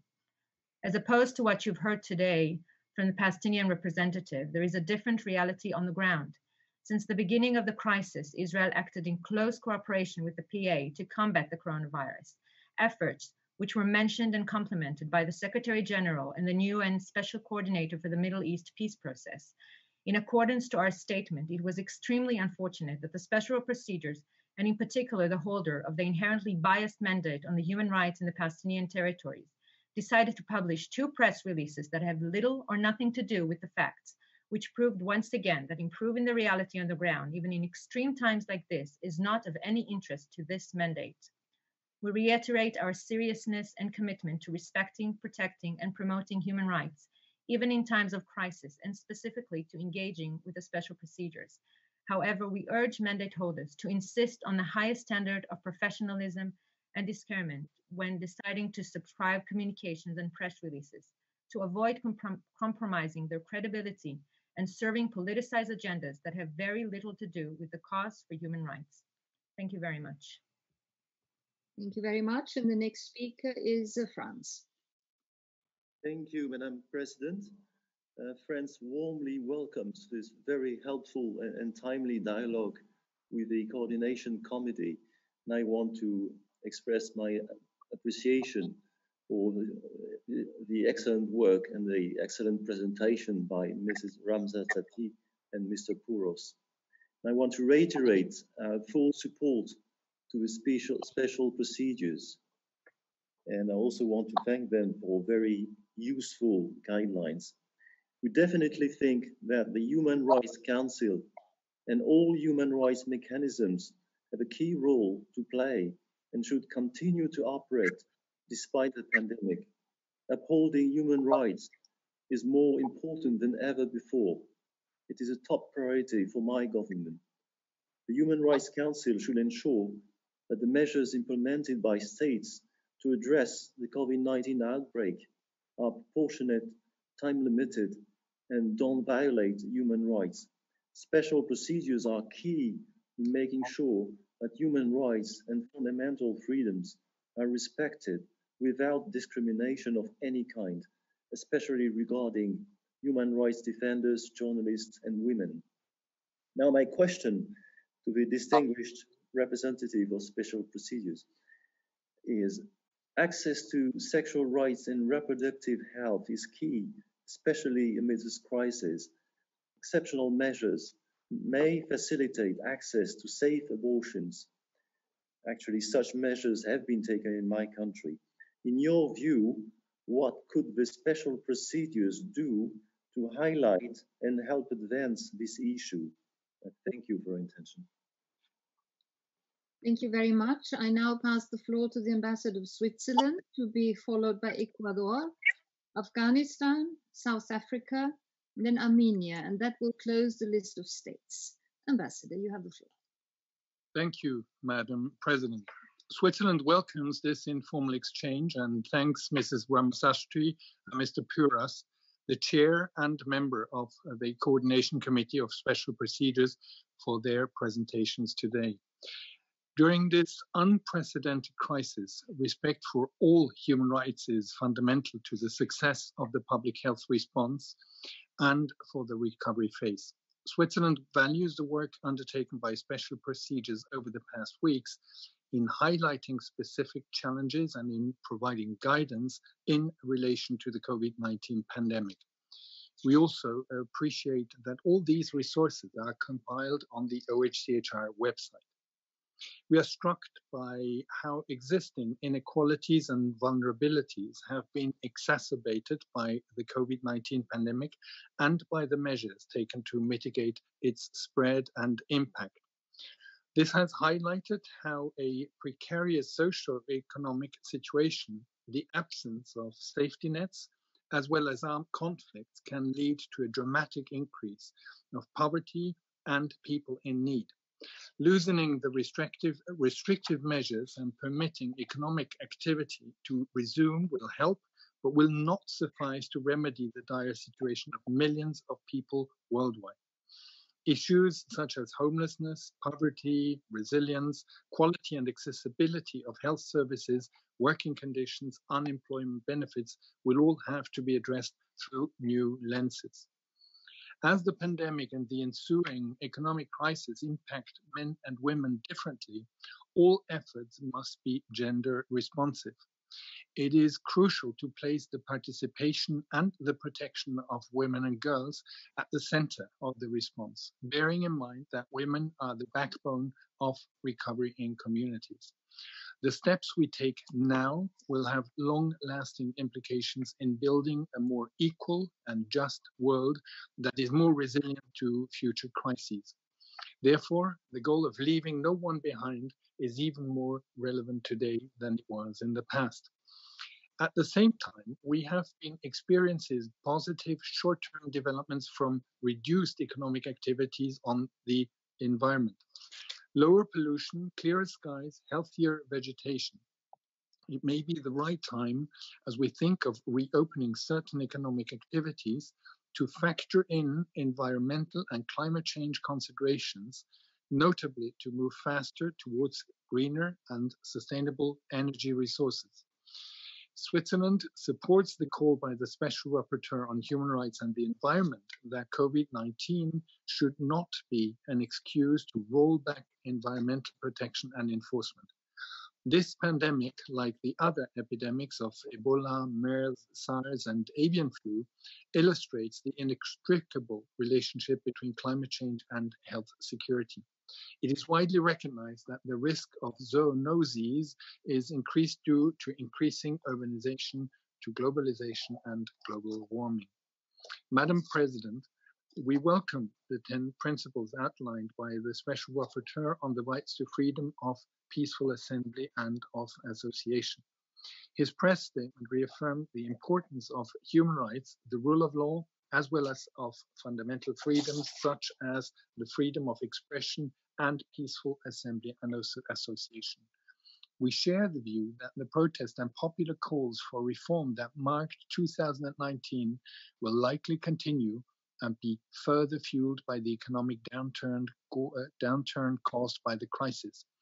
We call upon states to facilitate such process by providing protesters, to the extent possible, with access to public space within sight and sound of their intended target audience, and by protecting them without discrimination against any form of violence, threat, or harassment.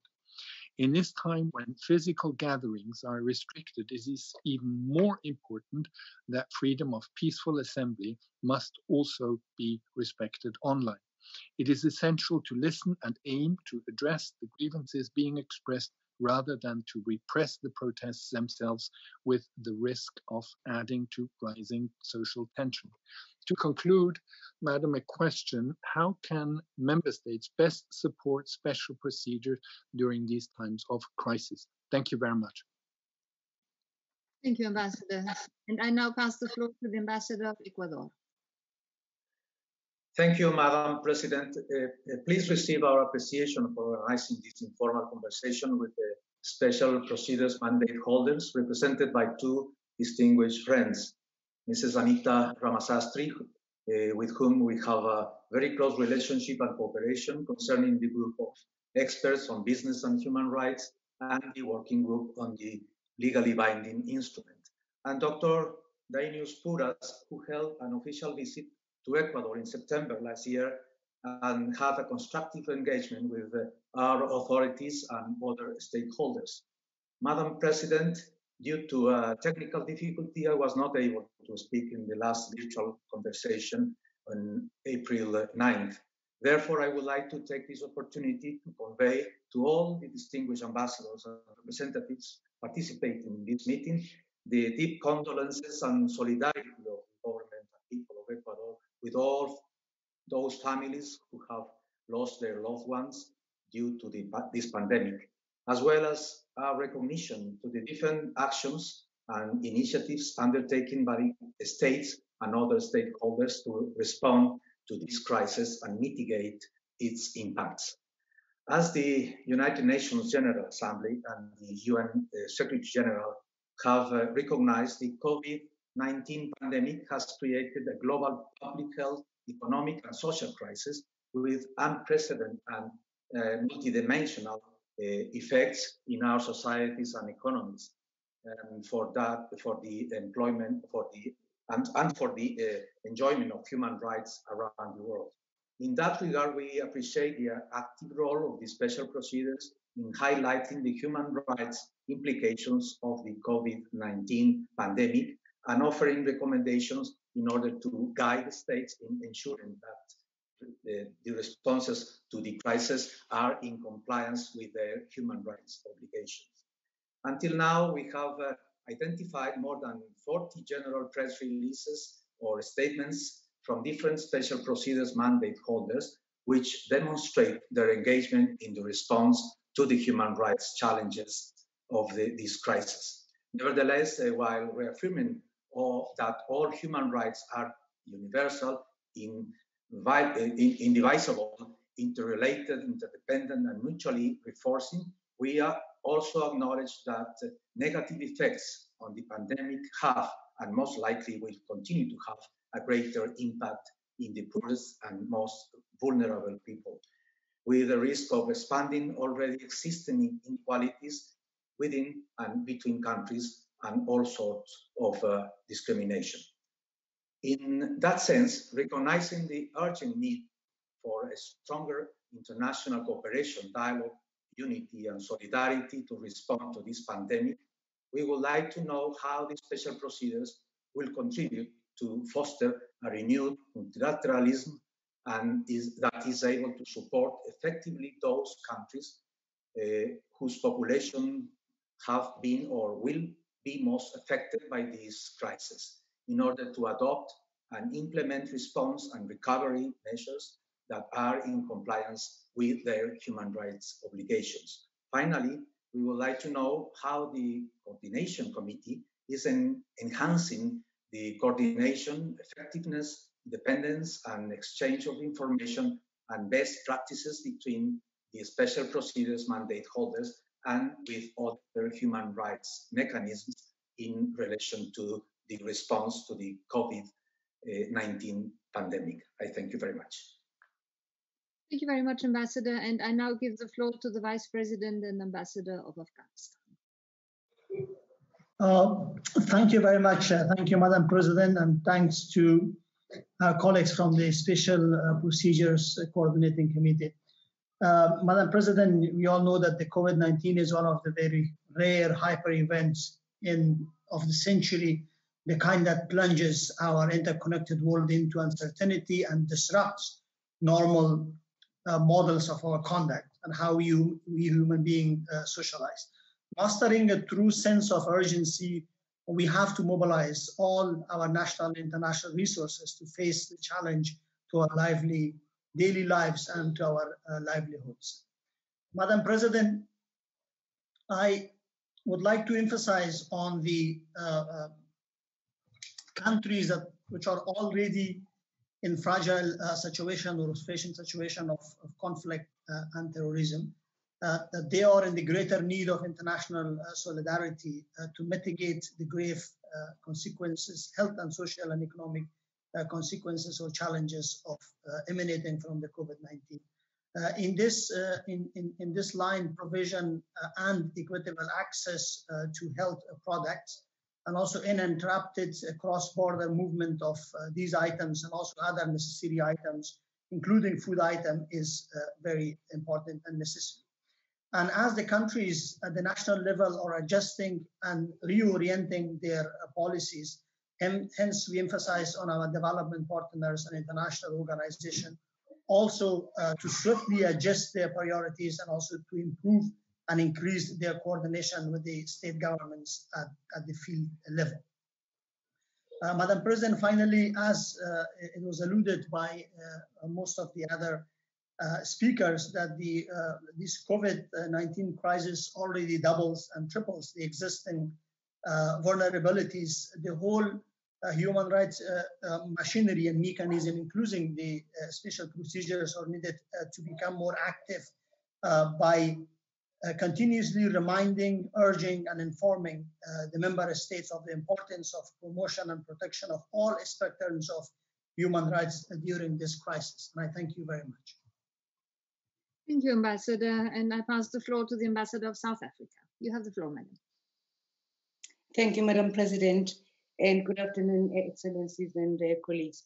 Let me begin by thanking you and the chair of the committee of the coordinating committee of the special procedures, and for giving us time to be able to interact with them.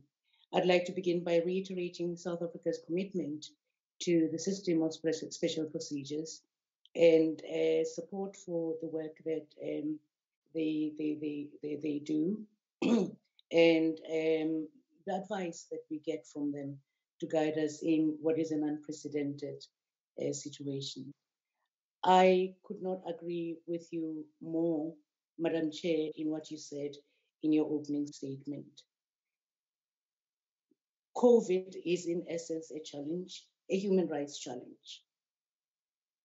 How my country has looked at it is that as an individual, there are no rights that are outside me that will come into me and give me my humanity.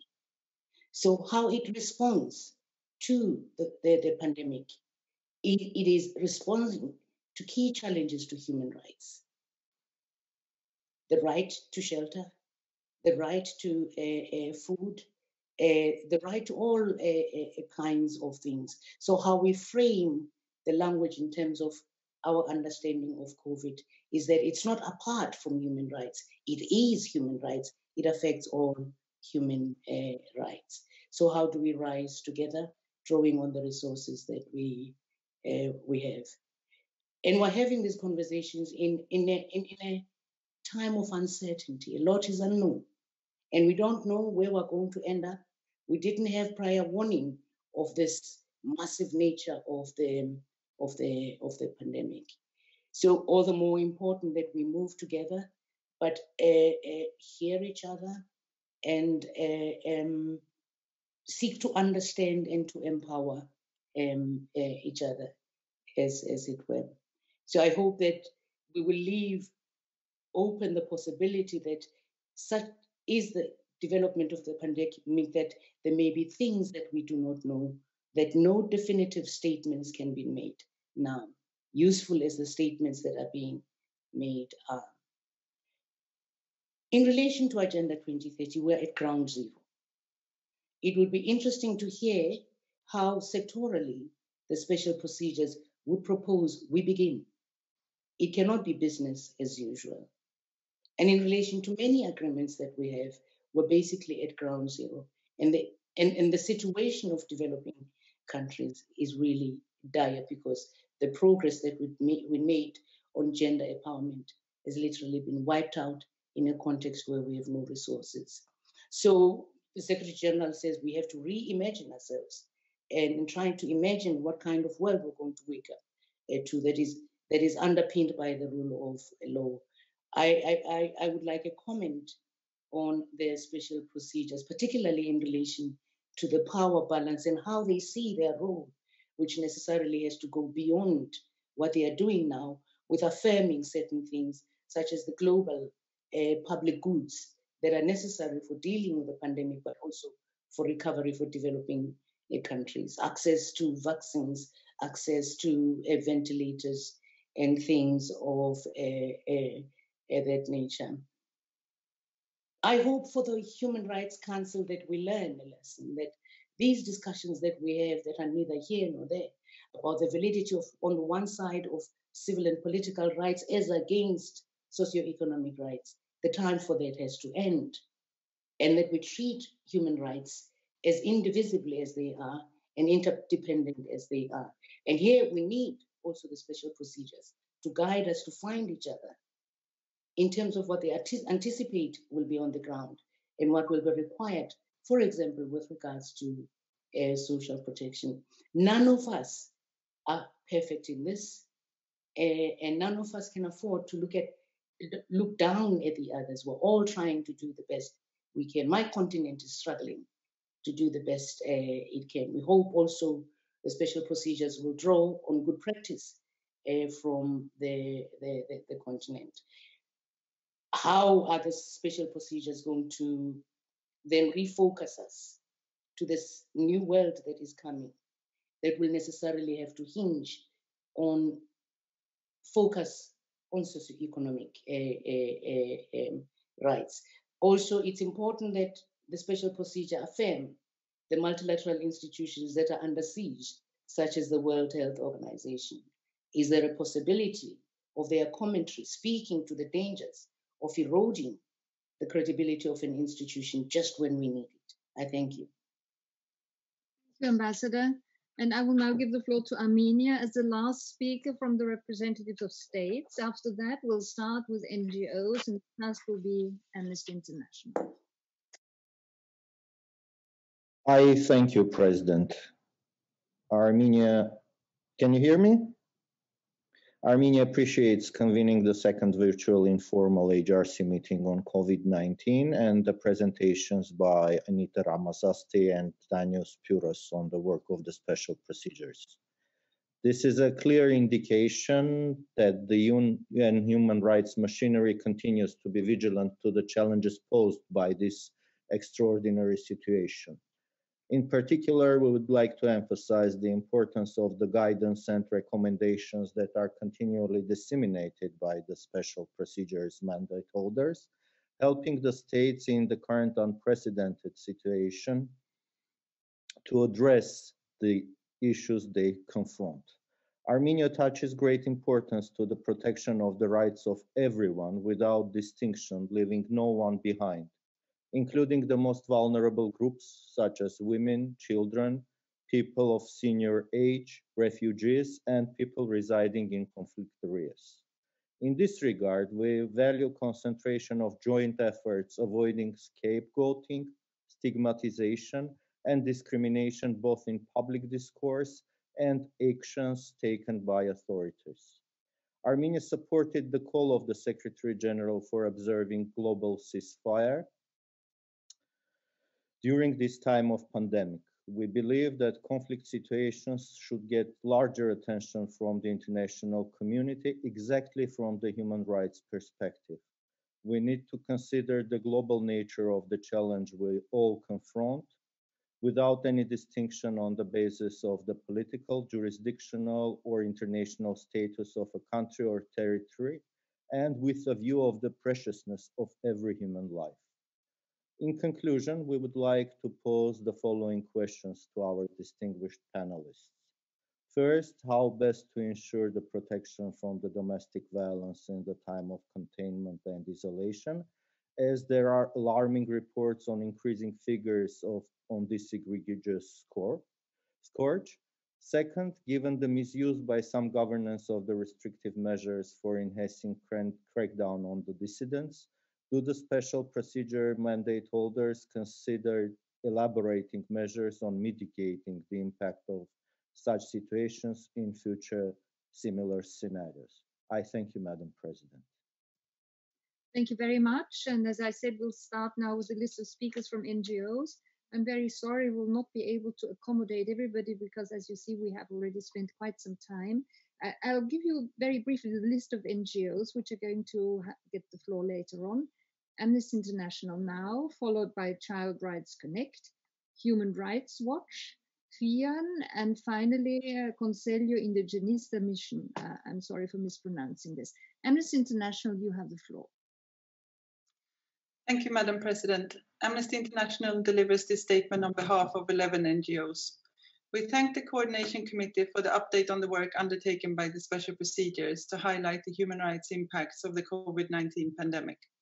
As states undertake extraordinary measures to curb the spread of COVID-19, we recognize the good faith efforts of many states to effectively protect the right to life, the right to health, and other human rights, including the principle of non-discrimination. We also recognize that in other contexts, states have used emergency powers to enact repressive measures that do not comply with the principles of legality, proportionality, and necessity, and that may have the effect or intention of suppressing criticism and minimizing dissent. In this regard, we take heart at the special procedure statement that the COVID-19 crisis cannot be solved with public health and emergency measures only. All other human rights must be addressed too. We also welcome the various tools that have been developed by the mandate holders, such as the COVID-19 Freedom Tracker, the dispatches, video messages, and guidelines, in addition to the vast number of press releases. Making these tools readily accessible to all stakeholders is critical, as is considering ways to receive feedback and share learnings about their application. We encourage the special procedures to continue to deepen their analysis of state responses, including through reports to the Human Rights Council and the General Assembly, and to offer guidance to states on how to respond to the crisis in a human rights compliant manner. Last but not least, we urge member states to cooperate fully with the special procedures. While country visits are suspended for the time being, this should not be used as an excuse not to cooperate. We call on states to respond in a timely manner to communications from the special procedures and to seek technical and expert advice from relevant mandate holders in relation to draft legislation to ensure that these are in line with states' obligations to respect, protect, and fulfill all human rights. Thank you. Thank you very much. And the next speaker is Child Rights Connect. Thank you, Madam President. This is a joint statement. We thank Madam Ramasastry and Mr. Puras for today's discussion. We welcome the work of special procedures in repeatedly looking at the impact of COVID-19 on children's rights, in particular at the need for states to boost child protection measures. It is indeed important to acknowledge that the current pandemic and states' responses are having a particularly severe impact on the full range of children's rights, to a different extent depending on the context.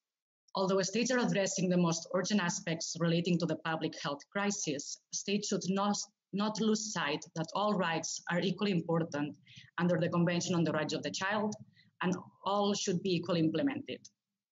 In this regard, and in order to mitigate immediate and long-term measures and impacts on children, states should undertake a comprehensive child rights-based impact assessment to identify the specific steps needed. At the same time, children have not remained passive in the face of this situation and are organizing themselves in many ways, mainly through digital means, to support each other, exchange information, and provide solutions. States should continue to ensure spaces for safe, inclusive, and meaningful participation and disseminate child-friendly and accessible information. These actions are examples to be monitored and taken into account by special procedures when it comes to providing guidance to states, especially on freedom of association, assembly, and expression. Special procedures can also continue to play a critical role in providing guidance to states regarding children in the most vulnerable situations, such as girls, children in street situations, and children without or at risk of losing their parental care. Children and their views have been almost invisible since the outbreak. Now more than ever, special procedures can play a role in amplifying children's voices and ensuring that their opinions are heard and taken into account. Thus, we urge you to strengthen child rights monitoring and exploring new ways of reaching out to children through digital means. We hope that this meeting will be the first of a series of opportunities to exchange with the special procedures, and we would like to suggest that for future meetings, we look into the specific effects of this pandemic on specific groups. We take this opportunity as well to invite all of you to a virtual meeting that we're organizing with the support of the European Union, Germany, Slovenia, and Uruguay, to have an initial discussion and share good practices on adopting a child rights-based approach to COVID-19. This will take place on Tuesday, May 5th, from 12:30 to 2. We thank you for this opportunity and we look forward to hearing your views on this. Thank you very much. And the next speaker is Human Rights Watch. Thank you, Madam President. We welcome the extensive reporting on the human rights impact of the COVID-19 pandemic carried out by UN Special Procedures, who have been at the forefront of addressing a broad range of human rights concerns. We particularly welcome the much needed attention to economic, social, and cultural rights, including access to health, adequate housing, food, education, work, water, and sanitation, in a context where these have often been treated by some states as of lesser importance. Taken together with violations of freedom of expression, association, access to information, privacy, and from arbitrary detention, it is hard to imagine a more striking example of the interconnectedness and indivisibility of rights. We have also appreciated the special procedures' attention to principles of non-discrimination and the needs of the most vulnerable, including older persons, those living in poverty, and the homeless, ethnic and religious minorities, women, people with disabilities, LGBT people, migrants, refugees, and children. We have been pleased to see many governments adopt recommendations by special procedures and model good practices. A number of countries, for example, have guaranteed that water will not be cut off or have deferred utility payments. In a number of jurisdictions, including Afghanistan, Sudan, Pakistan, and Poland, the authorities have released significant numbers of detainees in order to reduce prison overcrowding. However, in many countries, prison overcrowding has not been addressed, leaving countless inmates, including political prisoners and prison staff, at greater risk. France has offered free accommodation to many victims of domestic violence, while in Italy, local authorities were authorized to repurpose otherwise unused hotels to accommodate people fleeing from violence in the home. We do share the concerns about the misuse of emergency powers and appreciate the guidance on the importance of ensuring that these are strictly lawful, necessary, and proportionate. A striking example of overreach are the sweeping powers adopted by Hungary, which, as the SOGI independent expert noted just this week, appears poised to misuse these powers to deny transgender people legal recognition for reasons unrelated to the pandemic.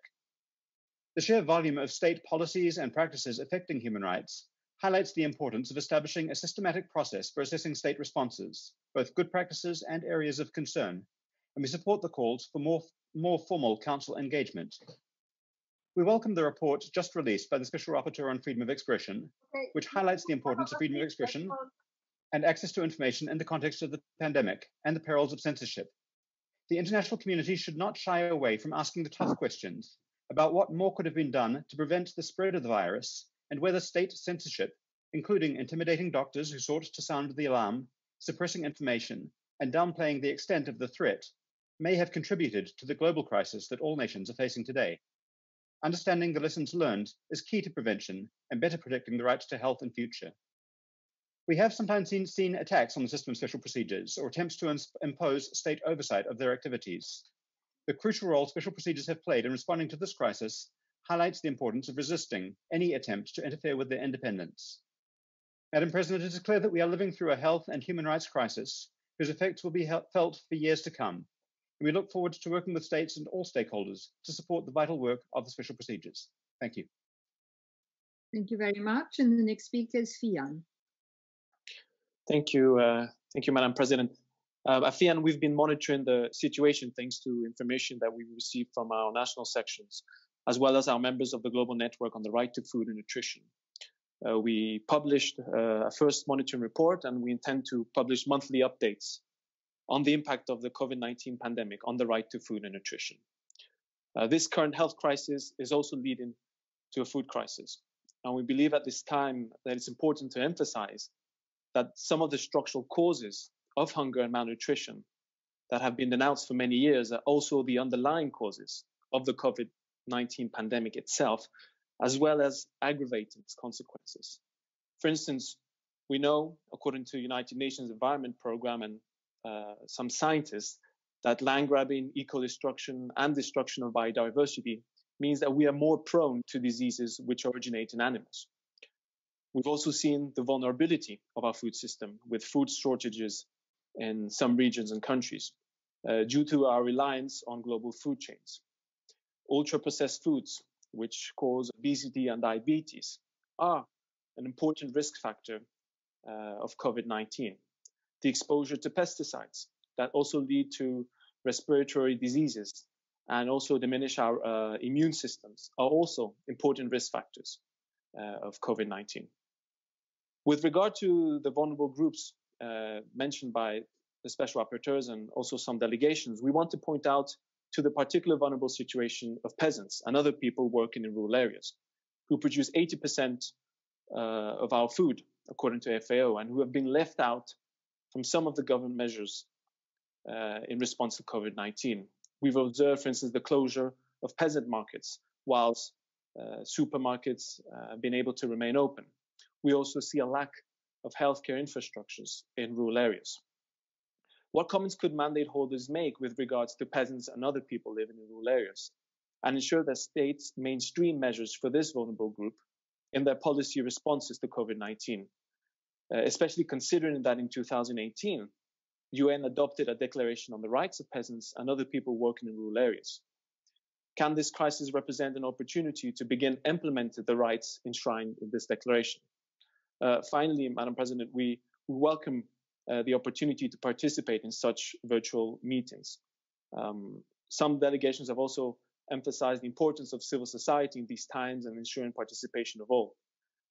In this sense, we are concerned about the normalization of such virtual practices, which in some cases do discriminate the participation of certain categories of population. Not all have access to internet. There are also issues regarding the timetable of such meetings, which can also make it difficult for people from certain regions to participate. We hope that these considerations, although it's difficult to accommodate everyone, will be taken into account. Thank you very much once again. Thank you. And I now give the floor to the Conselho Indigenista. President. CIMI thanks the Madam High Commission and a wide range of special procedure mandates that have taken immediate action in view of the COVID-19. We're also thankful for the specific provision of indigenous peoples and in the COVID-19 guidance by emphasizing the need to take into account their specific concepts of health to control the entry of persons in their territories, and in particular non-contacted groups, by the implementation of cordons to avoid any foreign contact. Other recommendations, such as in the case of forced evictions, have reinforced the specific indigenous provisions. We invite the rapporteur on the indigenous peoples to further discuss the immediate and long-term effects of these pandemics on indigenous populations. Regretfully, in Brazil, the federal government is not only disregarding the positive obligations of special care towards indigenous peoples, but also interfering with indigenous peoples' freedom during the pandemic. In both cases, the disastrous effects of these peoples is incalculable. There is a lack of practical contingency plan to prevent as much as possible contagions of indigenous communities. The newly appointed Minister of Justice of Pentecostal faith may favor the government's and allies' desire to convert non-contacted communities. The new health minister frowns at privatizing indigenous health services, risking their affordability. The new FUNAI Ordinance 9/2020, adopted during the pandemic, favors the titling of private owners on indigenous lands, even if demarcation procedures is at an advanced stage, in violation of Brazil's constitution and international law. We firmly support the joint statement made by several special procedures reporting on the responsible economic and social policies that put millions of lives at risk, reflecting the reality on the ground in view of the drastic austerity measures that freeze social expenditure for 20 years. Fortunately, indigenous peoples are organizing themselves in Brazil, taking self-protective measures and sharing relevant health information. This year's edition of the Acampamento Terra Livre, the largest indigenous event in Brazil, takes place through social media, thanks to the leadership, solidarity, and strength of the indigenous leaders, movements, and partners. I thank you. Thank you very much. So we had more than 2 hours concentrated questions and comments for our 2 members of the coordinating committee. I'm now handing over to you. There will be a lot to answer all of this. And we start with Dr. Puras. You have the floor.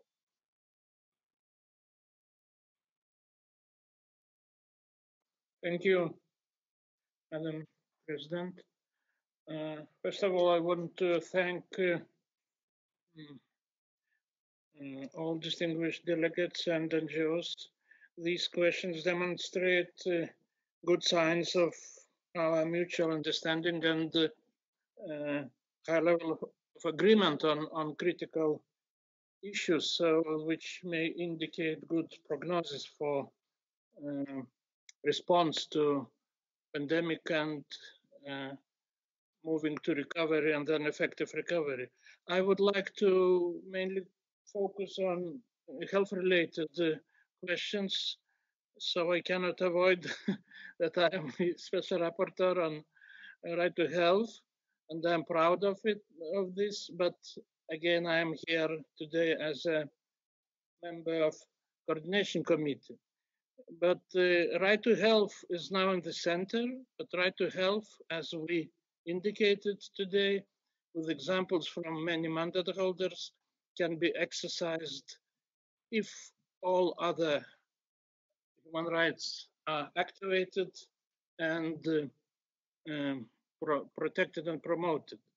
And we provided many examples. What lessons could we learn from this pandemic? Still to be explored. I'm working on this, and my successor for sure will work on this. We have already good lessons from other public health crises. Of course, they all are different, but principles are the same. And actually, right to health mandate was established as a consequence of understanding that to address effectively AIDS epidemic, the best way is human rights-based approach.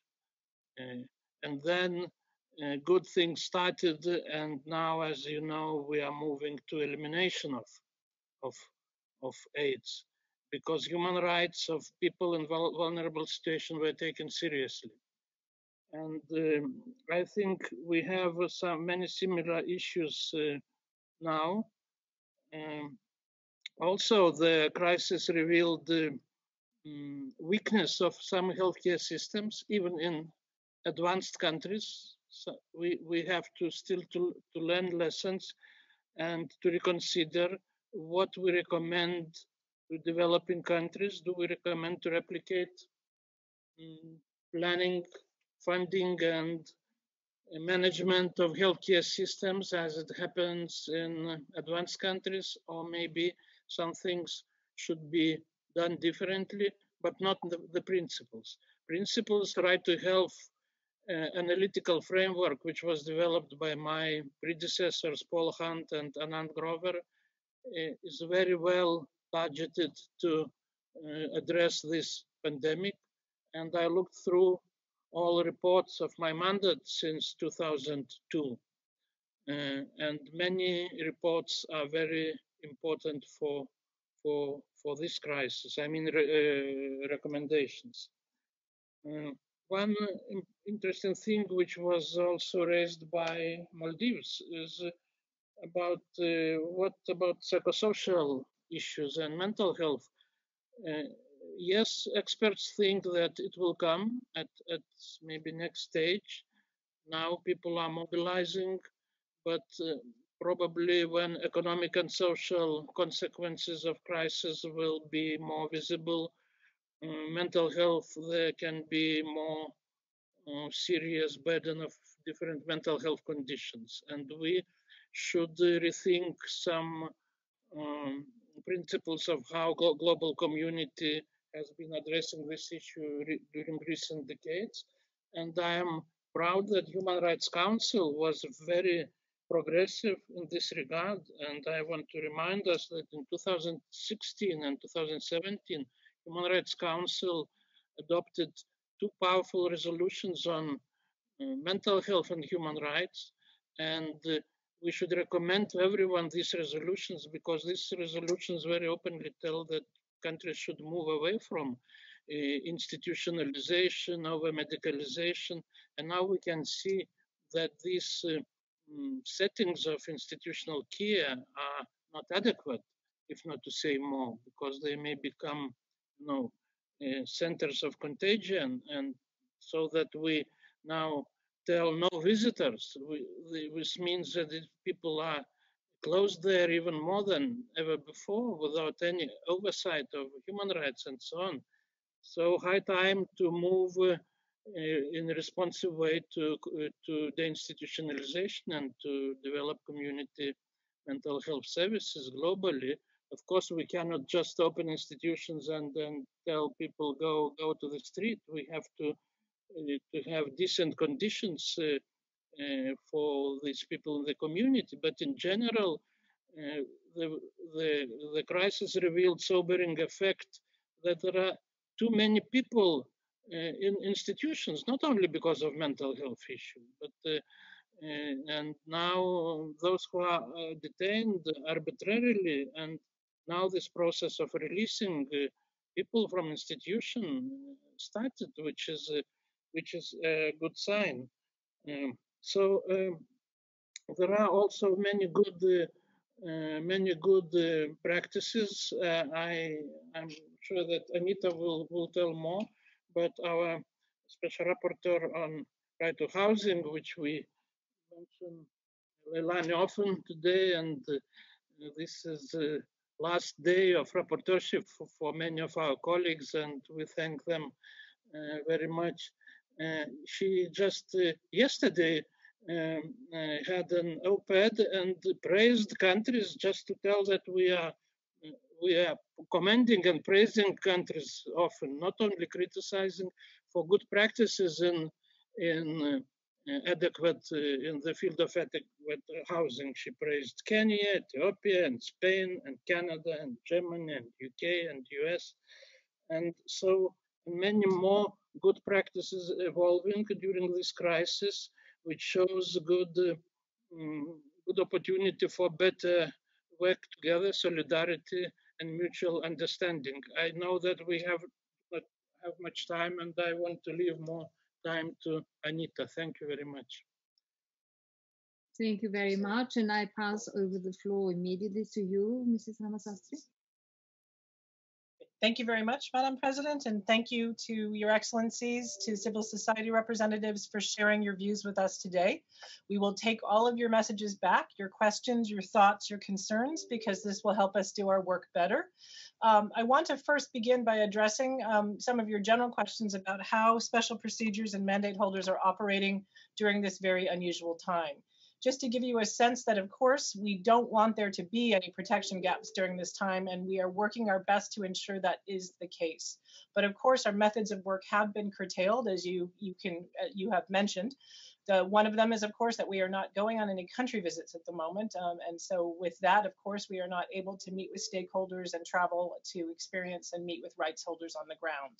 That being said, we as a group are working as much as we can with communications and other tools and using technology both to meet and consult and confer with one another, but also to do our work and to speak to affected people and communities. And many different rapporteurs are using technology to do that. And I thank as well the High Commissioner's Office that is also trying to offer platforms to those mandate holders that may lack the technology themselves. So we are using this opportunity to convene, to consult in a remote way. There were questions about how we're dealing with communications. Again, as one knows, with the communications process, we will always do our best to verify the information that we receive, which often does come both pre-COVID and now from a distance. So in terms of communications procedures, we are still going ahead, still trying our best to verify. So I wouldn't say that it's different. Our main difference is that we are now operating remotely. What that will mean moving forward, though, are some opportunities and some other things that we hope will change as we do emerge from this crisis. The first is that we are working collectively together. The document that you see before you today is a real collective expression of a desire to work together and share collective messages and experiences. We will continue to convene as a group and we'll think about what other tools, messages, and guidance we can create for the Human Rights Council and for states and stakeholders that may be useful. So we welcome your suggestions, but please know that after this dialogue, that is the next phase. Our webpage will be a constant updating and archive of all of our recommendations and tools for you, but we are thinking about additional messages and documents and tools for you. But in terms of the future, while we are working as best as we can remotely, I would like to say that we do consider that exceptional. I think that for everyone, we hope in the future that we are able to engage with you in person rather than virtually, and again, go back to our methods of work that allows us that personal interaction with rights holders. It is through that personal dialogue and being on the ground that we are able to protect human rights more robustly. But you have our commitment that we will continue to operate under these exceptional circumstances while we can. With that, there were some specific questions. I'll try to address them as best as I can. Please understand that I am representing the views of my colleagues, so I hope I accurately reflect their work, but we really ask you to go to the document that we have shared with you today, but we actually encourage you to go directly to those mandate holders for bilateral conversations around a lot of the issues relating to gender, relating to sexual and reproductive health, freedom of expression. So many issues were raised today of housing, of issues of development. Speak to these individual mandate holders because they really have some insightful recommendations for you and also want to know about your good practices. On the issue of reprisals, we have not yet seen reprisals against mandate holders at the moment. I will say that the outgoing Special Rapporteur on Human Rights Defenders, while not issuing a specific public statement, has noted that the shift in need for both private and public security forces to deal with issues of quarantines and other matters has led to, we see, a rise in threats to the lives and security of human rights defenders. So while we are seeing the movement of security personnel away from protecting defenders and others, what we're seeing then is an increase in violence. And so this is just an issue for states to consider, which is how do we fill that gap? Other issues that were asked about were issues relating to sanctions and unilateral coercive measures. I should just note that the special procedures have recognized the emergency situation facing various countries in fighting the pandemic, including reported challenges in accessing medical supplies due to sanctions. And in a recent press release, a number of experts echoed the High Commissioner Bachelet's call for the easing of sanctions to enable medical systems to fight COVID-19 and limit global contagion. Again, certain mandates have spoken on these issues, and I would refer you to those statements in terms of looking at the issue more precisely.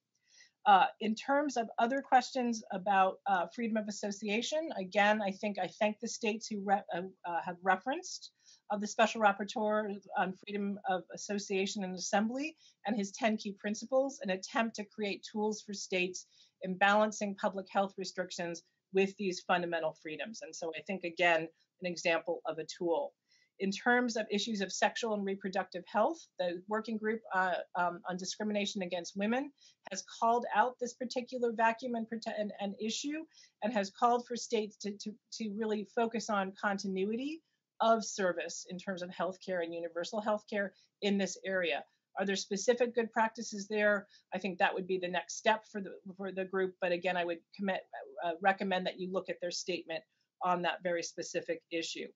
With respect to debt, the independent expert on foreign debt has actually issued in one of his statements a statement saying that this would be a time where states might be able to claim necessity with respect to payment of sovereign debt obligations, but linked that issue of not repaying or moratorium on debt directly to issues of using those funds for economic and social rights and protections. So while claiming relief, states should also honor their own obligations and use the funds that they aren't repaying for protection of their individual citizens. Similarly, my working group has focused on issues of what home states can do when their businesses are engaging overseas and are receiving foreign assistance to ensure protections for workers in supply chains and people who are operating in other jurisdictions, again, thinking about the well-being across the ecosystem. I think there have been some questions about development, about debt, about how we're going to all share this burden. I would just say that those are issues that mandates are beginning to think about as we think about middle and long-term solutions, that we don't have those answers now, but we are thinking about the questions of prevention and thinking about human rights and this common challenge as we move forward to look at what will happen next in terms of sustainable development, the SDGs, and our own work as a global system. I'm sure I haven't answered all of the questions that you have asked. I hope that you will take away our key messages and our key tools about non-discrimination, about not using emergency measures in a way that violate human rights and are disproportionate to the need for which they are created. Issues really strongly, we encourage you to look at issues of inequality in this current situation, that all of our messages and our tools are about asking states to take thoughtful human rights-based approaches to their policy choices. We've pointed out what has happened when that hasn't occurred, and we are hoping that as we move forward together, these principles and these lenses will help states with a human rights approach, as Dainius mentioned, to this, because ultimately it will lead to protection of the right to life and right to health. I'll stop there and I'll say again, thank you to all of you for this opportunity. We hope that this is not the last opportunity we have for dialogue, especially during this time. And Madam President, I want to thank you and the Bureau for extending this invitation to us, and that we hope you found it fruitful as well. Thank you very much indeed for having kept with us so long, like a fully fledged session of the Council really, and a very rich and interesting discussion. I would like to thank, first of all, Mrs. Ramasastry for having coordinated all this, and Dr. Puras. I would also like to thank all the members of the coordinating committee and via them the whole entity of special rapporteurs. I would in particular like to thank those who are leaving tomorrow and who, as we know, have worked really until the very end of their mandate to assist the Council, to help the Council. I would like to thank you all for the very valuable input you have made, which delegations now have an opportunity to go through, and we are very happy to hear that this will be updated. And I can only say on behalf of the Council, the more you coordinate, the easier you make the work for us. So thank you very much for that. And as somebody mentioned, altogether you are the crown jewels of this Council. I would also like to thank all the participants. We have had over 200 people who were included on the UN platform, and no doubt there were people who followed via outside. I think this was an interesting discussion which showed to all of us that this is a crisis which affects us all in many ways, and it really is an opportunity for the entire international community to act as one. It is a health crisis as well as a human rights crisis. And I think the debate has shown very well that human rights are not a luxury that we can think about afterwards once the crisis is over. It's really part and parcel of the solutions and responses we have to find. The principles we're talking about are not new, but we are talking about an entirely new and unprecedented context. We have seen over the last few weeks that a majority of governments worldwide have taken special measures to address this crisis, and all of them had to make some kind of trade-off between the right to life and to health and certain personal freedoms. And it's very important to stress, and many of you have said that these measures need to be necessary, proportionate, and non-discriminatory. This debate was not only about taking a look at the problems we have, but it was also meant to be as a look ahead. What is there in store for us to do? What do we have to do? And in that context, I'd like to recall what the Secretary General said, not only that we are in this together, all of us, but also that we must not discriminate between people. And in the same way, we must not pick and choose between human rights. They are all important. It was a pleasure to have this discussion with you, even if it was only virtually. I really enjoyed seeing you again. I hope in the not too distant future we'll be able to have normal meetings again. But in the meantime, this was a precious occasion to meet, to exchange, and thank you very much for that, all of you, and have a nice day, and all the best in particular to our two special rapporteurs, and thank you very much again for all the work you have invested into this. Goodbye.